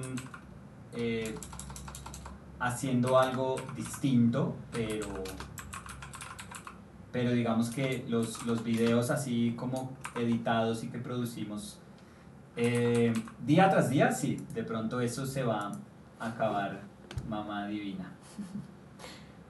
A ver. Nos dicen que Dogtooth is the best perfect. movie. Yeah. That's amazing. Do you have a recommendation for a beginner palette, black and white, or similarly a warm and cool pigment with white? You know what I used to like a ton? There used to be a moment where I was working with burnt sienna, ultramarine blue, and titanium white. And I used to love that palette. I used to really, really love that palette. You could paint so much with that palette. How is lasaña cadáver? Nos preguntan. How is? Tintín. ¿Qué? Tintín, ¿te acuerdas? Oh, Tintin. Christine Yeah. Rosales. How are you, Tintin? Amazing to hear from you. Lasagna Cadavers is going strong. I'm sure it's worthless. Like the website is absolutely worthless. The domain name, but I'm gonna continue to pay for it like an idiot for as long as I can. Sí mandas, ¿verdad? Lasagna. Sí, pues obvio. No con ñ, no. No hay ñ acá, en esta tecla. Sí. Lo mando. Can you make a video of how to blend watercolors?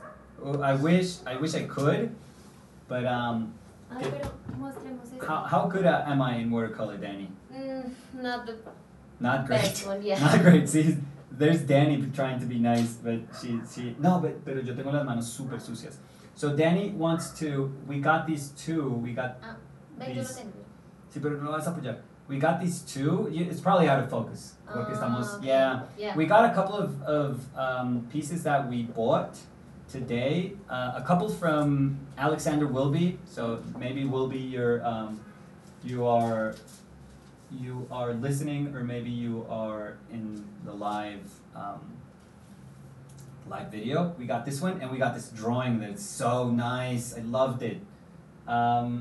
And we got the painting that we just showed you.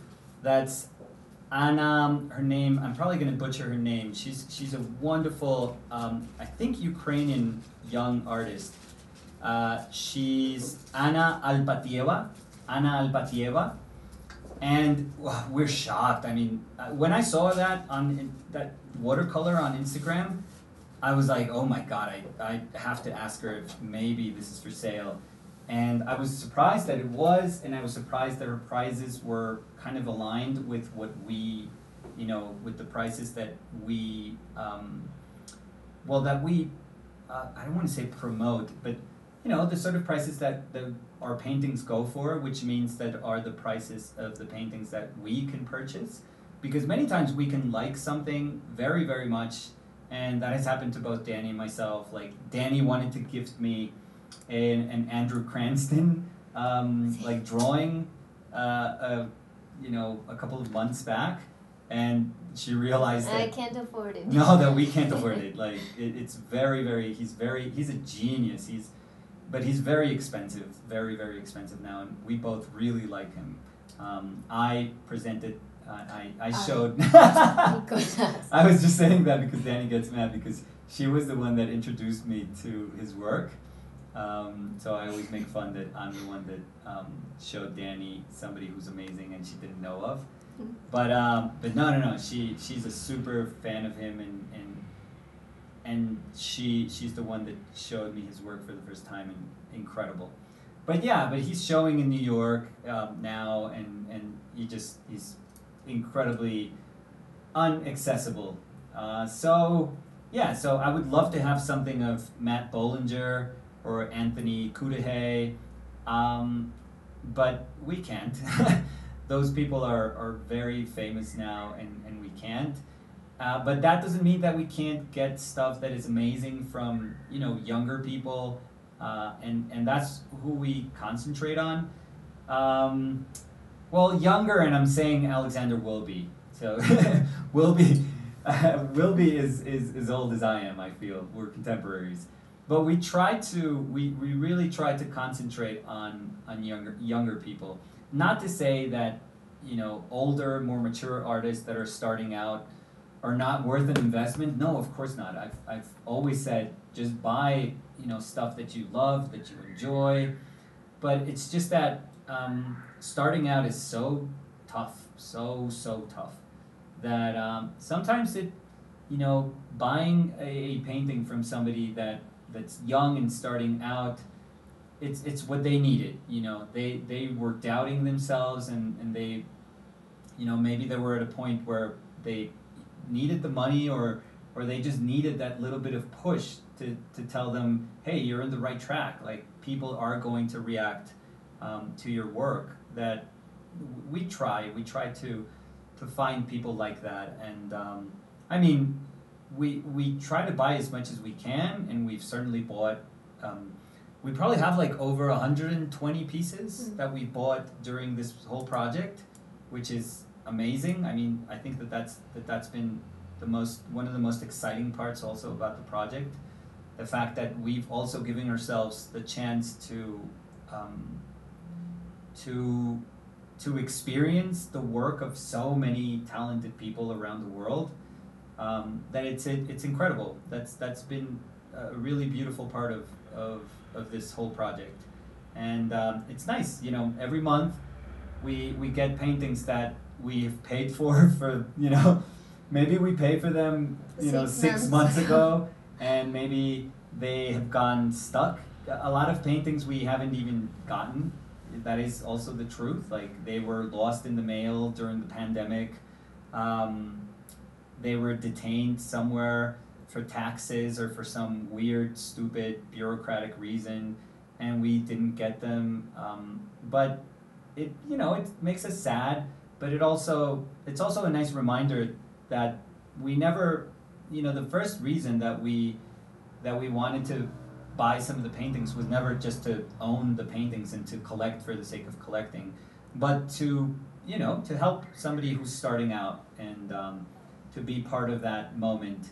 And if we could do that, that's great. If we can have a painting by doing that from them, that's awesome. But if it got lost in the mail and we never got the painting, we have never contacted anyone and said, hey, the painting never reached us, give us our money back. We've never said that, never ever, with not one of the paintings that we've gotten, throughout the months. So it really is a matter of knowing that we're doing this for different reasons. So today we were super happy. We got, well, I was. I remember the sale that we did, like the painting that we bought was the drawing from Wilby, which is amazing. I think he's an incredible draftsperson. But he sent us like a painting, which I'm not sure if that's supposed to be me. Like, I'm flattered if it's me, because Wilby does a ton of distortion too that I really, really enjoy. So maybe it is me, maybe it is like a squarer version of me, which I super enjoy. But I don't want to just believe that it can be me, because that's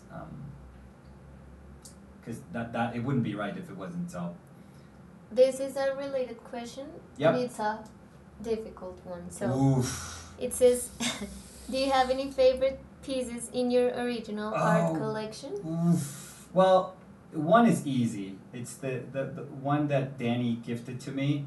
That it's a Ben Bjorklund painting, and Ben is a friend. I would say it's a painter that I admire, probably, you know, as much as I could admire any living artist. I feel that Ben Bjorklund has to be one of the most talented people that I've ever seen in my life. And the tricky thing about this is that I had been trying to buy something from Ben for years, and we even like exhibited together, we showed together. And I was always like, oh, I love this painting, and when I tried to buy it, it was already sold, or, you know, Ben didn't have it, or whatever. There was always like a reason for the painting that I wanted never being there. And for my birthday Yeah. last year, yeah, No, yeah, last year. el 2019, ¿no fue? No, el 20. ¿Sí? Sí, fue el 20. Sí. Es que ya pasó mucho. No, bueno, creo que sí, no sé, no me acuerdo. For my birthday, Danny was contacted Ben, and Ben answered back, which is something that is hard to get Ben to do. And he, you know, Danny was able to set something up with him, and Ben eventually FedExed the FedExed the painting, and it's one of the most beautiful paintings that we have. I mean, it is because it means a lot to the two of us. So And but he shipped like in a very good time. yeah. Because it wasn't time for your birthday. It was on time for my birthday, so yeah. Ben was I think he got nervous that it wouldn't get here on time, and he FedExed it, which And he was super kind. yeah, which must have been Yeah. like expensive for him, but yeah, Ben is like a ray of light in this universe, and he is one of the most naturally talented people that anyone will ever see, I think, in their lives. And just to have him as a reminder of how special he is, it's just, I don't know. For me, I think if there was one piece that I would have to single out, it's his, because it just means that much to, I think, to the both of us also. So it's not just about having a painting or owning a painting, but it's just, Yeah. it really does mean a lot to us. And so. for me, the Oliver Jeffers. Oh, okay, yeah. Yeah. And the sculpture, Yeah, Fernando Sí. Rosas. see. Yeah. So Danny's favorite illustrator is Oliver Jeffers. And I was able to, in our first Christmas, I was able to buy like a original like little pen and ink drawing from him. And No, it's a pencil drawing. No, it's pen. Yeah, it's pen. Ah, mentira, sí. Yeah. So it's a pen and ink drawing from, ¿cómo es que se llama ese libro? Es el original de un libro. Espérame, lo traigo. ¿Lo traigo? ¿O no? Si quieres. Danny's gonna go for the book. So yeah, so I was able to get that Oliver Jeffers drawing for her. It was nerve-wracking for me, and it was, I think at that moment, it was probably the most that I had spent on buying artwork, and but Danny was worth it. So it was really nice, and she was very, very happy when she saw it. She and it's very simple. I mean, anything by Oliver Jeffers is like, yeah, anything by him. It's probably out of focus, but it's, yeah.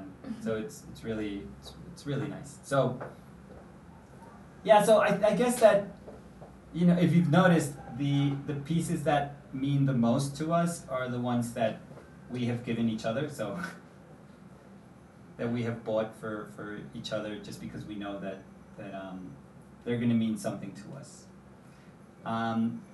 If it's not that one, I would have to say my Batman from Jean-Paul Leon, just because, you know, he he passed away a couple of months after he sent me the drawing, and it was very, very sad. He had been battling cancer for a long time, and it's just, to me, it's just almost inconceivable that he did this, commission for me while he was sick. It's just remarkable that he was able to do this while he was sick. So it means a lot, and for somebody like myself who the reason that I love what I do is because of comic books, and because of in the first comic book that I had that I was kind of aware of was Batman, and then to have somebody who in my mind is like the best artist at drawing Batman, at least contemporary artist at drawing Batman, to do something for me, it was incredible. It was very, very nice. So yeah, so that's I'm also going to be honest. That's the only piece that's hanging here where I paint. That's the only piece that I have up where I paint. So it does mean something. It does mean that much to me. So I love that. Do you think you will do a conversation with Benjamin Bjorklund? We've been trying. Danny knows that we've been trying to set something up for last couple of months, for a long time now.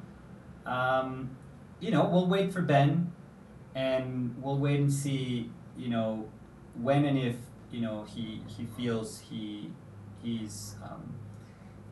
has time to do this conversation. But don't worry. Like I always try to talk to him and see how things are, and hopefully in the future we'll be able to do that, because he certainly is somebody who's different, who's very, very different. So yeah, I can assure you that as much as you want that to happen, I'm dying to just talk to him for like a couple of hours also. So yeah, we'll keep trying.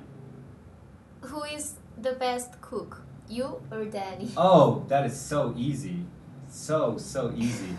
No, it's Danny. I have no idea. I'm terrible, really terrible. My extent goes, to Pasta? Yeah, I could do pasta. I could do eggs.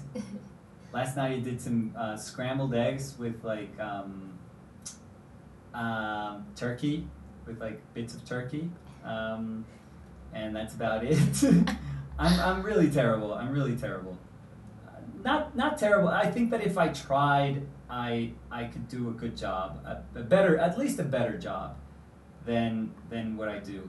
But as far as being just naturally gifted to do that, or having like the patient. I mean, Danny's always like patient enough. Like she has timers. Like if a recipe says you have to wait for X amount of time or check it, like she always believes in those times.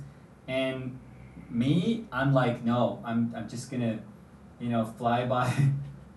I'm just gonna do it without instruments. So I'm an idiot. So always something goes wrong. Like if I'm trying to cook something, there's always like smoke going off in the stove. Like our apartment just covered in smoke.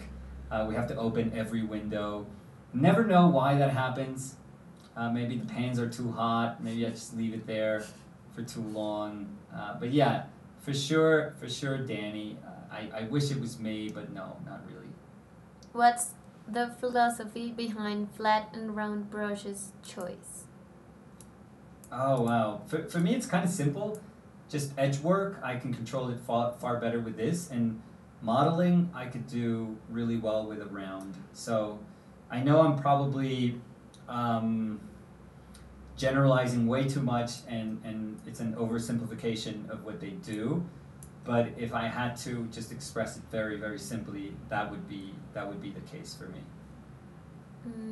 Are you guys night owls No. or morning people? Oh, Danny used to be. So Danny used to bartend.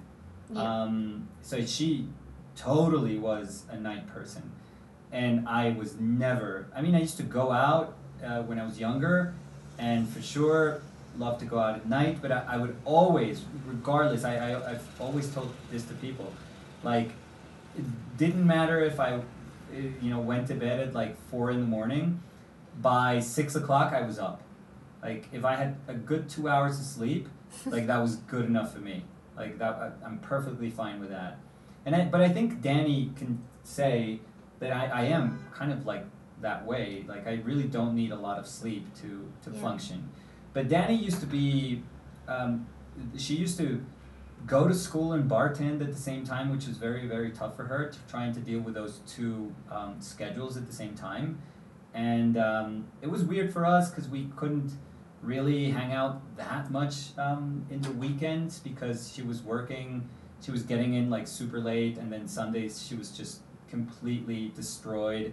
But then she also had to do a lot of stuff for art school, and so yeah. So it was. I remember it was tough for us to understand our schedule at the beginning, but as soon as Danny at some point quit, and she she started having like this more traditional sort of schedule, and I can totally say that we as a couple benefited from that. Yeah. And No, and my health. yeah, and you also. were like, Yeah. because she used to be super exhausted all the time. So that I think that was a good balancing for her. And now I'm still, because that's who I am. I'm still like a super morning person, and I guess that's that comes with the territory if you have kids. So for me, normal day starts at 5:30. I'm always up at 5:30. I'm always waking up when Samuel and Fer are with us, because they're with us every week. Like they're always 1 week with us and then 1 week with their mother. If they're with us, I wake up 5:30. Although if they're not, yo también. Yeah, See? when Like they're not. 6? Yeah, when they're not, I wake up at 5:30, but I'll get out of bed at 6, around 6. Yeah, so I'm always a morning, and Danny wakes up just a little bit later, just a tiny. Like 7:30. Yeah. Yeah. So yeah, and we try to go to bed late, but not really. But not late. Yeah, like, but we're asleep always like 10. Yeah, it's terrible. Like 8, 9, or 10. Yeah. No, 8? No. Sometimes, yeah, 8, sometimes, no. But yeah. when we travel or when we do things, like sometimes. we're tired. No. Oh my God, we're pathetic. We're pathetic. A ver. Super. Do you think of painting more as superimposed shapes or planes or form? Oof. I don't know. That's a tough one. I've never thought of it that way, or superimposed or modeling a form. I'm guessing I'm interpreting what you're asking correctly. Both, maybe. I mean, a combination, like there's always going to be an answer that conceives that both things can be done. So I'm going to go with that. I think that the way I naturally paint, I think I do both, and I think that both of them can live in the same sort of realm. So yeah, I'm going to go with both, which is a terrible, I'm going to sit on the fence and I'm going to say both. But as with anything, there's no right answer here. Like, whatever works for you is going to be what makes sense. I just don't like becoming dogmatic about it. Like, if it works for you, great. That's awesome. Just use that and push it, and hopefully it'll take you super far. But that doesn't mean that's the only way to do something. I'm not saying that you're saying that, but I'm always very careful to not sound overly dogmatic about something that I know that I naturally tend to. How do you think of value creatively? Creatively? Creatively, sorry. No, sorry. Like the face here being very low contrast, contrasting with the dark of the clothing. Yeah, but I think that's easy because, you know, the two shapes are so separate from each other that we can understand that they can be conceived separately. Like, it's not, I'm not asking a lot of people, of the observer, when I, you know, make that choice. Your brain is already understanding that they are going to be two very different shapes that natively also have different values. So I don't think with this one there's an enormous risk of doing something that's going to put the integrity of the painting, you know, on the line. But there are, I think I've done other paintings where the risk is a lot higher, I would say. But in this particular one, it's just a matter of saying, you know, there's this big mass, this big base. You know, we still have that very Western Western manner of observing images where we understand this as a base and we understand this as something that's up. So it's almost like a pyramid or a mountain shape that, and the base we associate with something that has gravitas, that's something that has the power to give it, to anchor it to the bottom of the image. So doing stuff like this is always going to work because that, you know, that's part of how we see images. That's part of how we read images. And like I said, you know, this little collar here, it's a perfect transition to break into something completely different. So I wanted to maintain that sort of threshold that collar is, and then acknowledge that there is a break. And if it's that evident, then we as observers are going to be like, okay, that was the way that was intended. You know, we're not going to question it, even though it feels exaggerated. The other thing, when things are a little more subtle, they're a bit more difficult to pull off. But I think in this particular case, it doesn't feel so difficult. And also the fact that, you know, what I said at the beginning, that because it's Helene Schjerfbeck, it just kind of makes, you know, you can kind of justify it by saying, oh, that's what makes sense within her own painting. Like, that is something that she herself did in her own work. So just by doing it here, we're just kind of pointing, it's just another way of pointing at her. So that's, you know, that also justifies it, I guess. Do you prefer that should we do sketch of portraits first or straight away start painting? I think both. I think both are super healthy ways of doing, you know, things. If you guys are fans of the channel, you for sure notice that many times I'll do like elaborate. I mean, I don't want to say like a really well developed drawing underneath, but maybe far more elaborate than you know you would think. Drawing that like an underdrawing, but there are other moments like today where or yesterday's painting where I feel completely at home and completely comfortable just going straight to paint. So I don't know. I don't know what prompts me to do either or. Maybe you know what it is? Maybe I do it when I see myself just going for painting for too long, like going straight for painting for too many paintings. I tell myself, okay, change it up a little bit. Just kind of try something different out, just so that you don't get used to a single manner of working.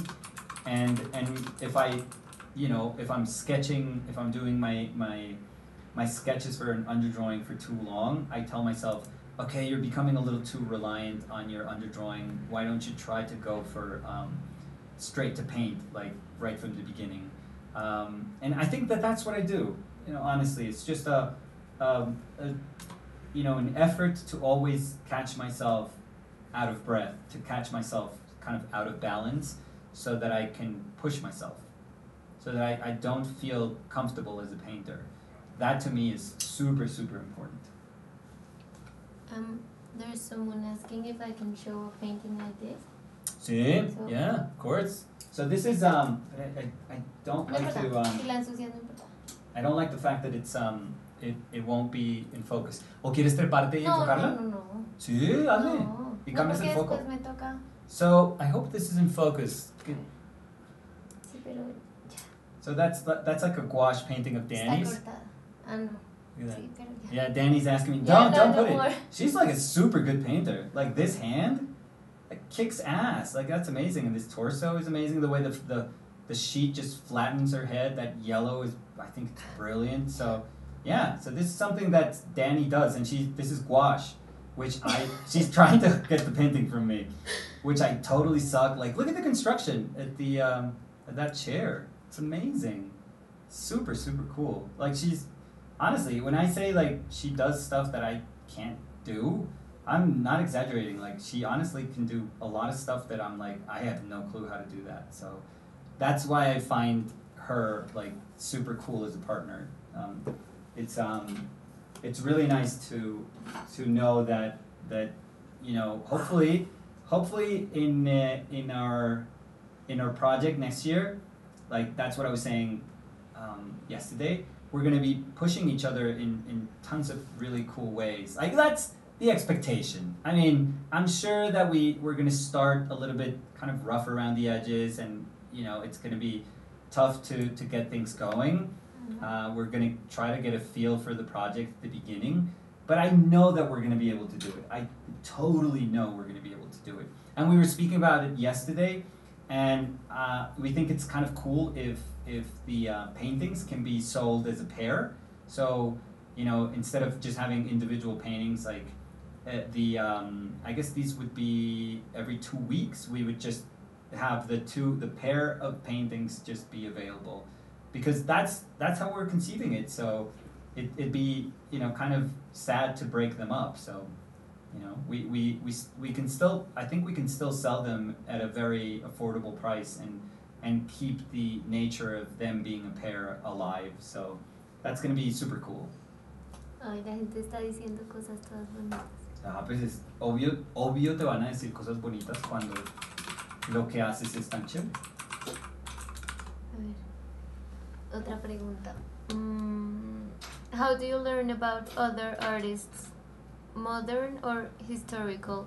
Do you seek them out or just come across them naturally? I think both. In my case, remember I was a painting teacher for 12 years at a university. So, you know, it's also part of my job to just keep myself educated and informed about painters that are, you know, doing amazing things nowadays. So I would always seek stuff out. I was always read stuff that I was not familiar with. And I just have this natural kind of tendency, like Danny could tell you, I just love to collect, you know, kind of information about painters that I like in my brain.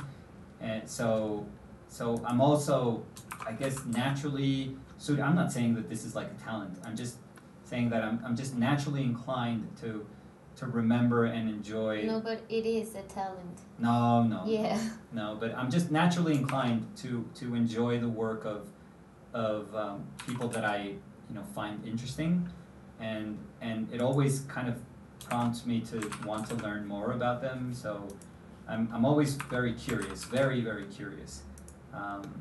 So it's that. I think that it's healthy to do both. I think it's healthy to, you know, to keep an eye open in whatever social media you hang out. If you also have, you know, if you also follow pages of people that are, you know, super interesting, different to you, different being super important here also.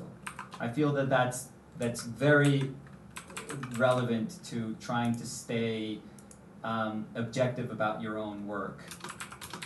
The fact that you try to follow people's work that have nothing to do with your own work, and you still enjoy. I mean, it's not following for the sake of following. It's just following because you realize, wow, this is not something I expected to like, but suddenly I'm super drawn towards their work. I think that's really important. And And the other part is, when you realize, for example, today, if you read, Helene Schjerfbeck was a Finnish painter from, turn of the century, like the late 19th century, beginning of the 20th century.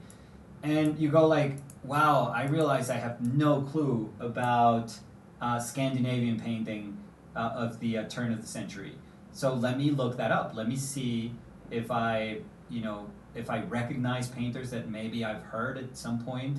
And maybe, you're looking at Scandinavian painters and you bump into Kreuer or Anna Anker and you say, oh, okay, I've seen that painting. I've always seen it, but I've never tied it to a name.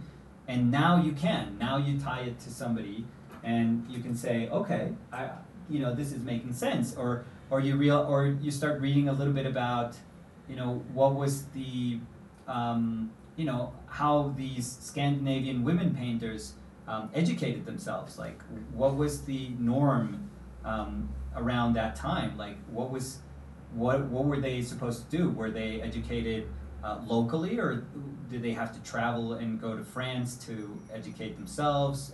If they traveled and went to France, were they going to these schools that were just for women at the time?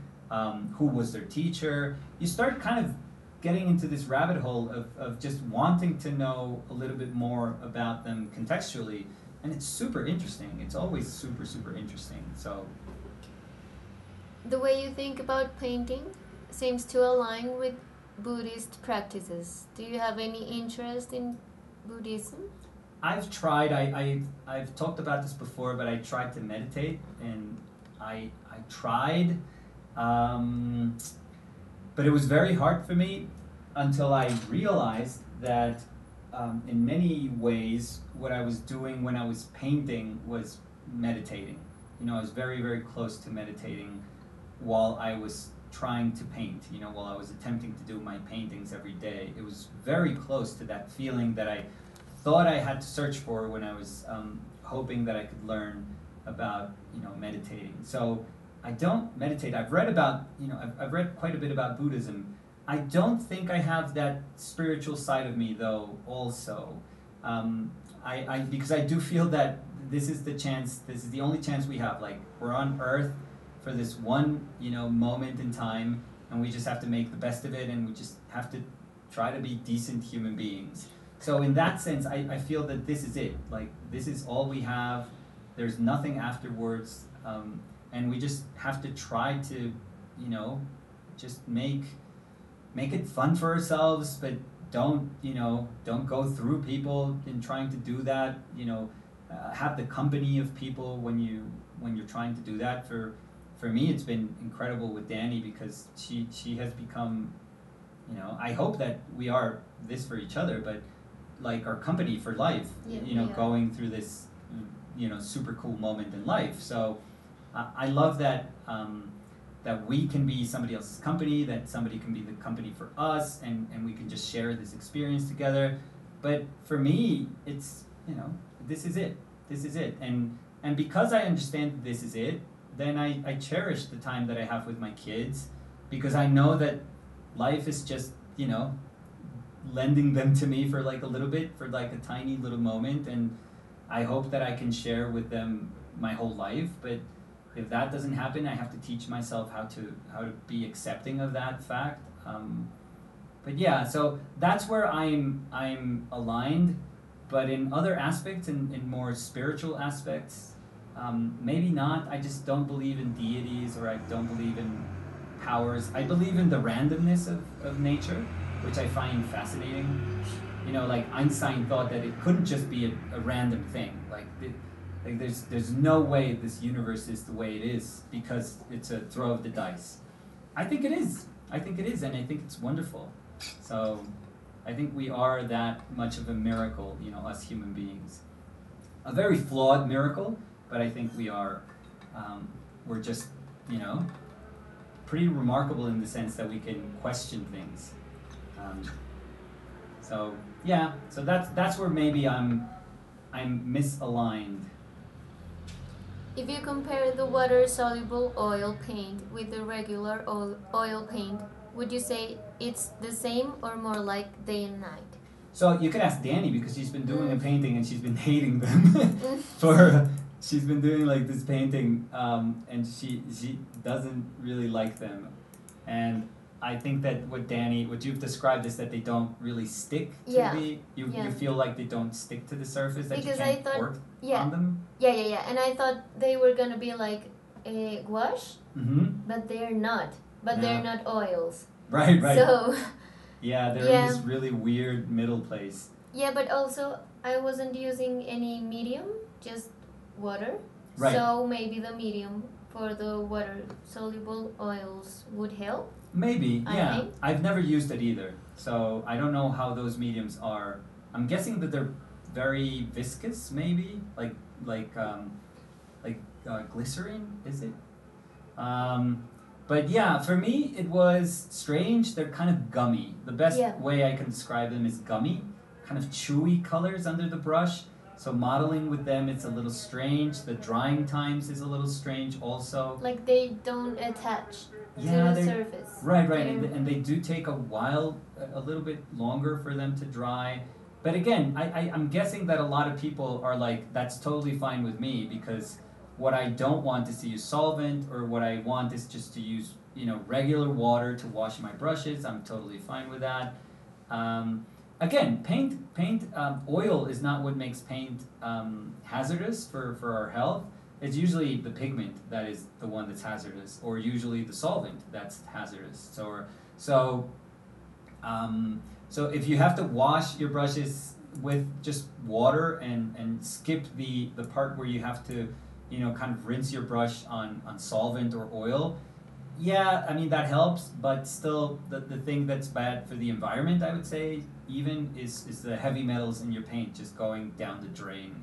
That's always going to be bad. So if you're more inclined to use water soluble paint is because you don't want to deal with solvent, and that's about it. But you're willing to sacrifice some of the handling and some of the drying times for that, for being able to work with that emulsion of paint. So they're telling us that we are supposed to use mediums for the water mixable oils and only water to clean them up. So okay, so we used water. Yeah, we were probably doing it wrong. Yeah. We used in the week that I do one. Yep. 2 weeks or just one? No, I think just one. Just one, right? Yeah, 1 and 2 of wash, if I'm okay, not wrong. Yeah.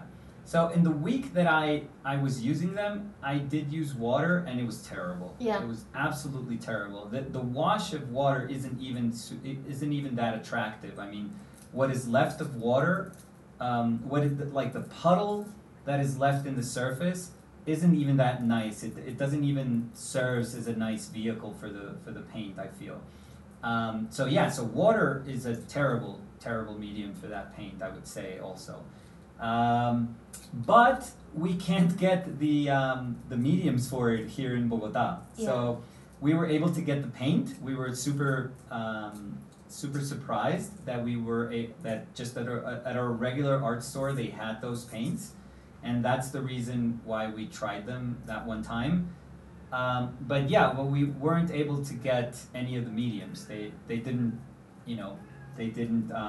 import any of the mediums. So yeah, maybe we got half of the experience. Yeah. Maybe we need to get the medium and give it a second try. Yeah. And we're also, well, in my case, I'm also working in just a raw piece of paper, and I don't know, I don't know if it's good for that either. I don't know if it's better, if we're better served with a nicely primed surface. So. A ver. Si uno está haciendo un retrato, ¿cómo hacer que la pintura no se trate únicamente del parecido? Uf, difícil, ¿no? Súper difícil esa pregunta. Pues digamos que en esta el pretexto también ha sido apoyarnos un poco en el artista que estamos pintando, para que el argumento, digamos, formal vaya más allá de la mera como representación, pero es súper complejo. Entonces digamos que ella nos está ayudando, ella es como la excusa para poder referenciar aspectos de la pintura de ella que son fantásticos. Y si nos apoyamos en esos aspectos, digamos que si le damos una prioridad en la construcción de la pintura de esos aspectos, pues en últimas la pintura se empieza a convertir en otra cosa. Esto por ejemplo, termina siendo súper abstracto en nuestra imagen. Y el hecho de que querramos hacer una transición hacia un modelado en la cabeza que esté en un rango tan comprimido de valores, pues también habla de unas como calidades expresivas que estaban súper presentes en la obra de ella. Pero es como un ping-pong ahí entre nuestra pintura y cosas que podemos aprender de ella. Pero ahí tenemos a ella, digamos que ahí la tenemos a ella de punto de partida, entonces hace que nuestra vida sea muchísimo más fácil. Cuando no tenemos eso es súper difícil, o sea, ese aspecto es súper complejo. Y yo trato, o sea, de reconocer al menos así sea un aspecto formal en la pintura o algo que haga que yo no me tenga que fijar tanto en si las medidas me están quedando bien o si el parecido está, como que tratar de entender que si esta pintura fuera de alguien que uno no conoce, también funciona. O sea, que la única dimensión en la que funcione no puede sencillamente ser si es parecida o no, sino que si uno de pronto conoce el contexto en el que ella trabajaba o digamos el modernismo hacia el que ella se inclinó al final, uno puede disfrutar esa pintura como en esos otros niveles. Pero difícil, o sea, para responder a su pregunta compleja, la respuesta es también como compleja. La respuesta es decir, la verdad es que es difícil, o sea, la verdad es que es bien complicado. Preciosa la pintura, me encanta su trabajo. Tengo Muchas una gracias, pregunta. Sí. En el logo de OPL, ¿quién se supone que es el triángulo y quién la bolita? Pues la bola redonda, con o sea, gafas. perdón, sí, la bola redonda con gafas. Bueno, es que yo no uso mucho, yo no uso las gafas sí. En los intros, sí, es verdad. En los intros. Sí, pero yo uso gafas, lo que pasa es que las uso para ver tele o para manejar o sí, no las uso todo el tiempo. Por ejemplo, para pintar no las uso. Pero entonces yo soy la bola rojita con gafas porque yo siempre he dicho que yo soy como un ginger, como de, no sé, un ginger de contrabando. O sea, yo soy como porque mi abuelo era alemán, entonces yo tengo como esa parte europea, pero que se volvió como un callejero cuando se mezcló con Colombia. Entonces yo soy como blanquito rosado. Si me da el sol 15 minutos me pongo rojo, entonces yo soy esa bolita roja. Y Dani tiene entusiasmo en exceso. Dani es esa persona que uno le dice, oye, ¿me acompañas a...? Y uno no ha terminado la frase y ella ya está en la puerta esperando a que uno salga. Pero no soy... Entonces está saltando y tiene el pelo negro. Dani tiene el pelo así negro. Entonces, No. pues ahorita no lo tiene negro, pues ahorita se lo pintó, pero Dani tiene el pelo súper bonito, negro. Y entonces ella va brincando y yo voy como caminando así. Sí, no sé, es bobo, es súper tonto. Pero pues no sé. Pero para nosotros tenía sentido. Sí, nos divertimos haciéndolo. Y la bolita camina como... Con el ritmo. Sí, y el triangulito. Y el triangulito va brincando. Entonces, sí, chévere. Pero sí, somos los dos. Obviamente yo soy la pelotita. So, I think I'm done. Because I think that if I keep doing stuff in the bottom of the painting, I'm going to ruin the sort of bigness, the really nice contrast that I have right now. I like the edges. I couldn't just cut this shape out. So I think this is very nice. And I really wanted that head. Initially, I don't know if you guys noticed, I didn't have much contrast between this and the background. Just there was a hue change. So what that means is that this was like a bluish gray when compared to the yellow, the earth yellow of the face. And initially I was just going to use my raw sienna, but I started introducing some moments of warmness throughout the head, some like in the cheekbones, and I think that kind of worked. And there's still congruency between the values here and the background. So yes, it kind of dissolves itself into the background, but there's still enough moments where it separates itself from the background for you to realize that it is a shape in and of itself, and I kind of like that. I went for the overly expressive eyes. I tried to model that nose, but not make it so important. So there was a lot of just leaving decisions be, and I think that that's the lesson in her painting also. I mean, if you look at the simplification in her work, it's just tremendous, and it's amazing. It's absolutely amazing what she was able to do with so very little choices. I think that's the lesson that I would always take from her work. Just trying to be economical about my decision, and if you are going to make a decision, make it count. You know, if you're going to put something down, make it count. I am far more. I doubt myself as a painter far more than her. She was far more committed. So whenever I put stuff down, I always have to kind of, you know, fidget with it, like move it around and shift it. And eventually I find a moment where it satisfies me. But for somebody like me who was, you know, full of doubt, of self-doubt when I paint, it's great to paint somebody who is a constant reminder of the value of being committed, of the value of the weight of decision making. So I think that that's the lesson behind the painting, and it was really nice today. So, and I'm very happy. I think it works well. I was super concerned. I was really scared that I started to elongate the head, and I tried to make her a little more distorted, and which meant that I was going to cut off her head up top. But at some point I was like, just soften these up there, you know, and the bun had to be dark. There had to be some contrast here in the bun. But I was like, just soften it and let it go, you know, up top, and, you know, hopefully it'll work out. And I think it did. I think it really did. So I'm very happy with it. But yeah, I'm super glad that I went back to the idea that I wanted to do yesterday, which was to start with an incredible women painter. And like I said, I wanted to paint Mela Muter because I adore Mela Muter, and I have painted Olga Oznanska. I did a gouache painting of her. I could paint her again. She's amazing, so maybe I could paint her again. But I wanted to paint Mela Muter, but it's so hard to find like cool photographs to paint of her.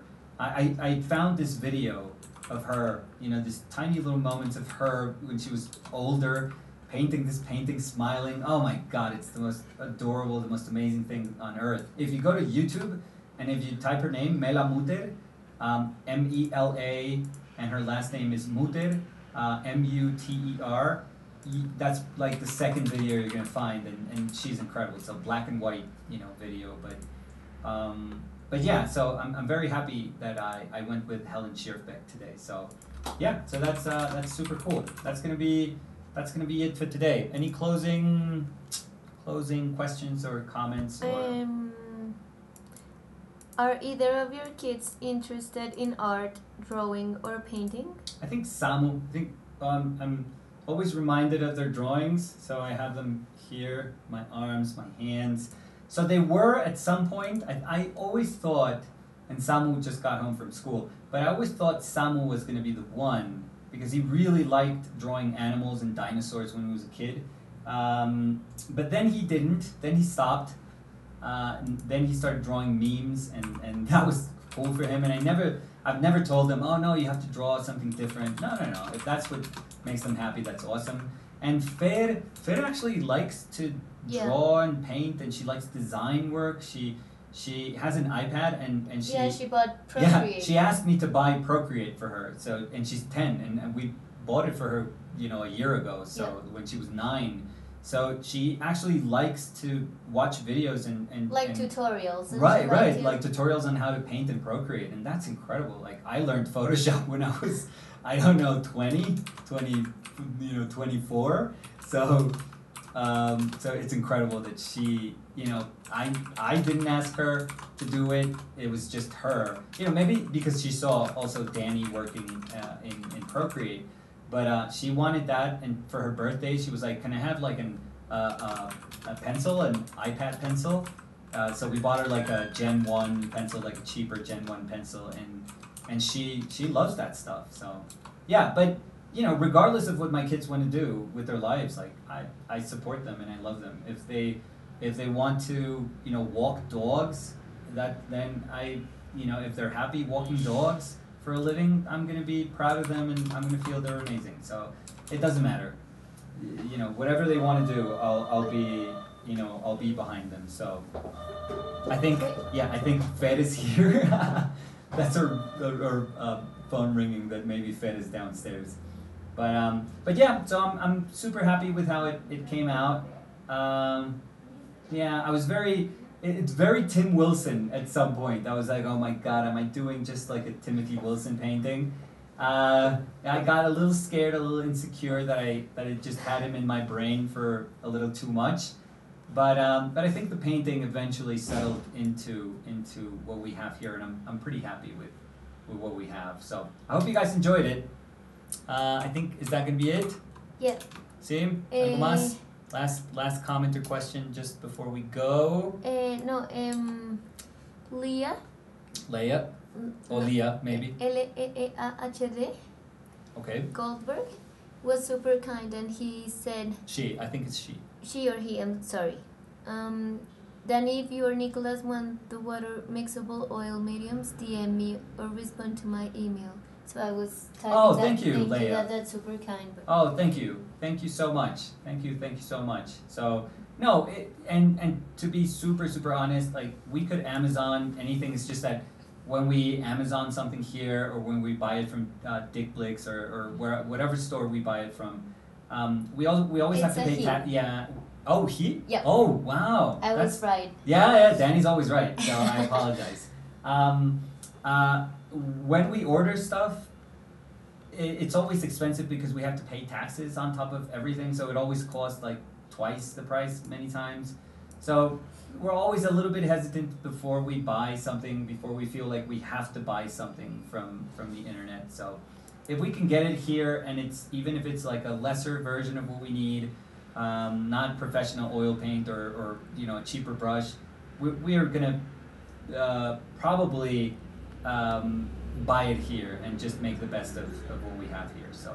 And they're asking, could I buy the painting? Well, yeah. Thank you so much. Yeah, all paintings, every single painting we make is gonna be uploaded to our website, and you know, give us like 15-20 minutes. I'll clean up and I'll take a photo and I'll upload it, and they're always $250, so they're always kind of accessible. I know that doesn't mean that they're cheap, but I think they're you know, they are honestly priced, I would say, and that's also around the price range that we buy work from. So I mean, we have gone over that price sometimes. Sometimes Danny and I are like, oh my god, we just made you know, $500 in these 2 days, and we spent $750 in a couple of things that we bought. So we feel kind of stupid that way, but yeah, but ours is always in the project like $250. I think that's we think that's a super fair price. So it'll be up in the in our plus site. shipping. Yeah, and you guys pay for shipping. But the cool thing about shipping is that we ship every Wednesdays. We always go to FedEx. We always bring a bunch of packages to FedEx. The ones that are in the US, they sometimes get to the owners in 2 days, just super quick. But we have a 100% rate of getting people their paintings. Yeah, success rate. And they're always in perfect shape. We try to do a good job at packing them. So you can, you know, rest be sure that it's going to get to you in a good shape. So yeah, so it'll be up there in a couple of minutes. So that's going to be it for today. Thank you guys for hanging out. Tomorrow we're going to be here same time, which is 2:30 p.m. Eastern time, 1:30 p.m. for us here in Bogota. And hopefully you guys can hang out with us for a little bit. And tomorrow I'm going to open this palette up just a lot more. So this was nice for today. I think the painting feels a little bit different. I mean, it does feel totally 19th century, you know, end of the 19th century, like the Manet painting did yesterday. Tomorrow we're going to open it up, so we're going to have hues to play around with and other alternatives in saturation. So I think that's going to be cool. So that's going to be it. Thank you. Thank you guys. See Bye. you tomorrow. No sé qué hice.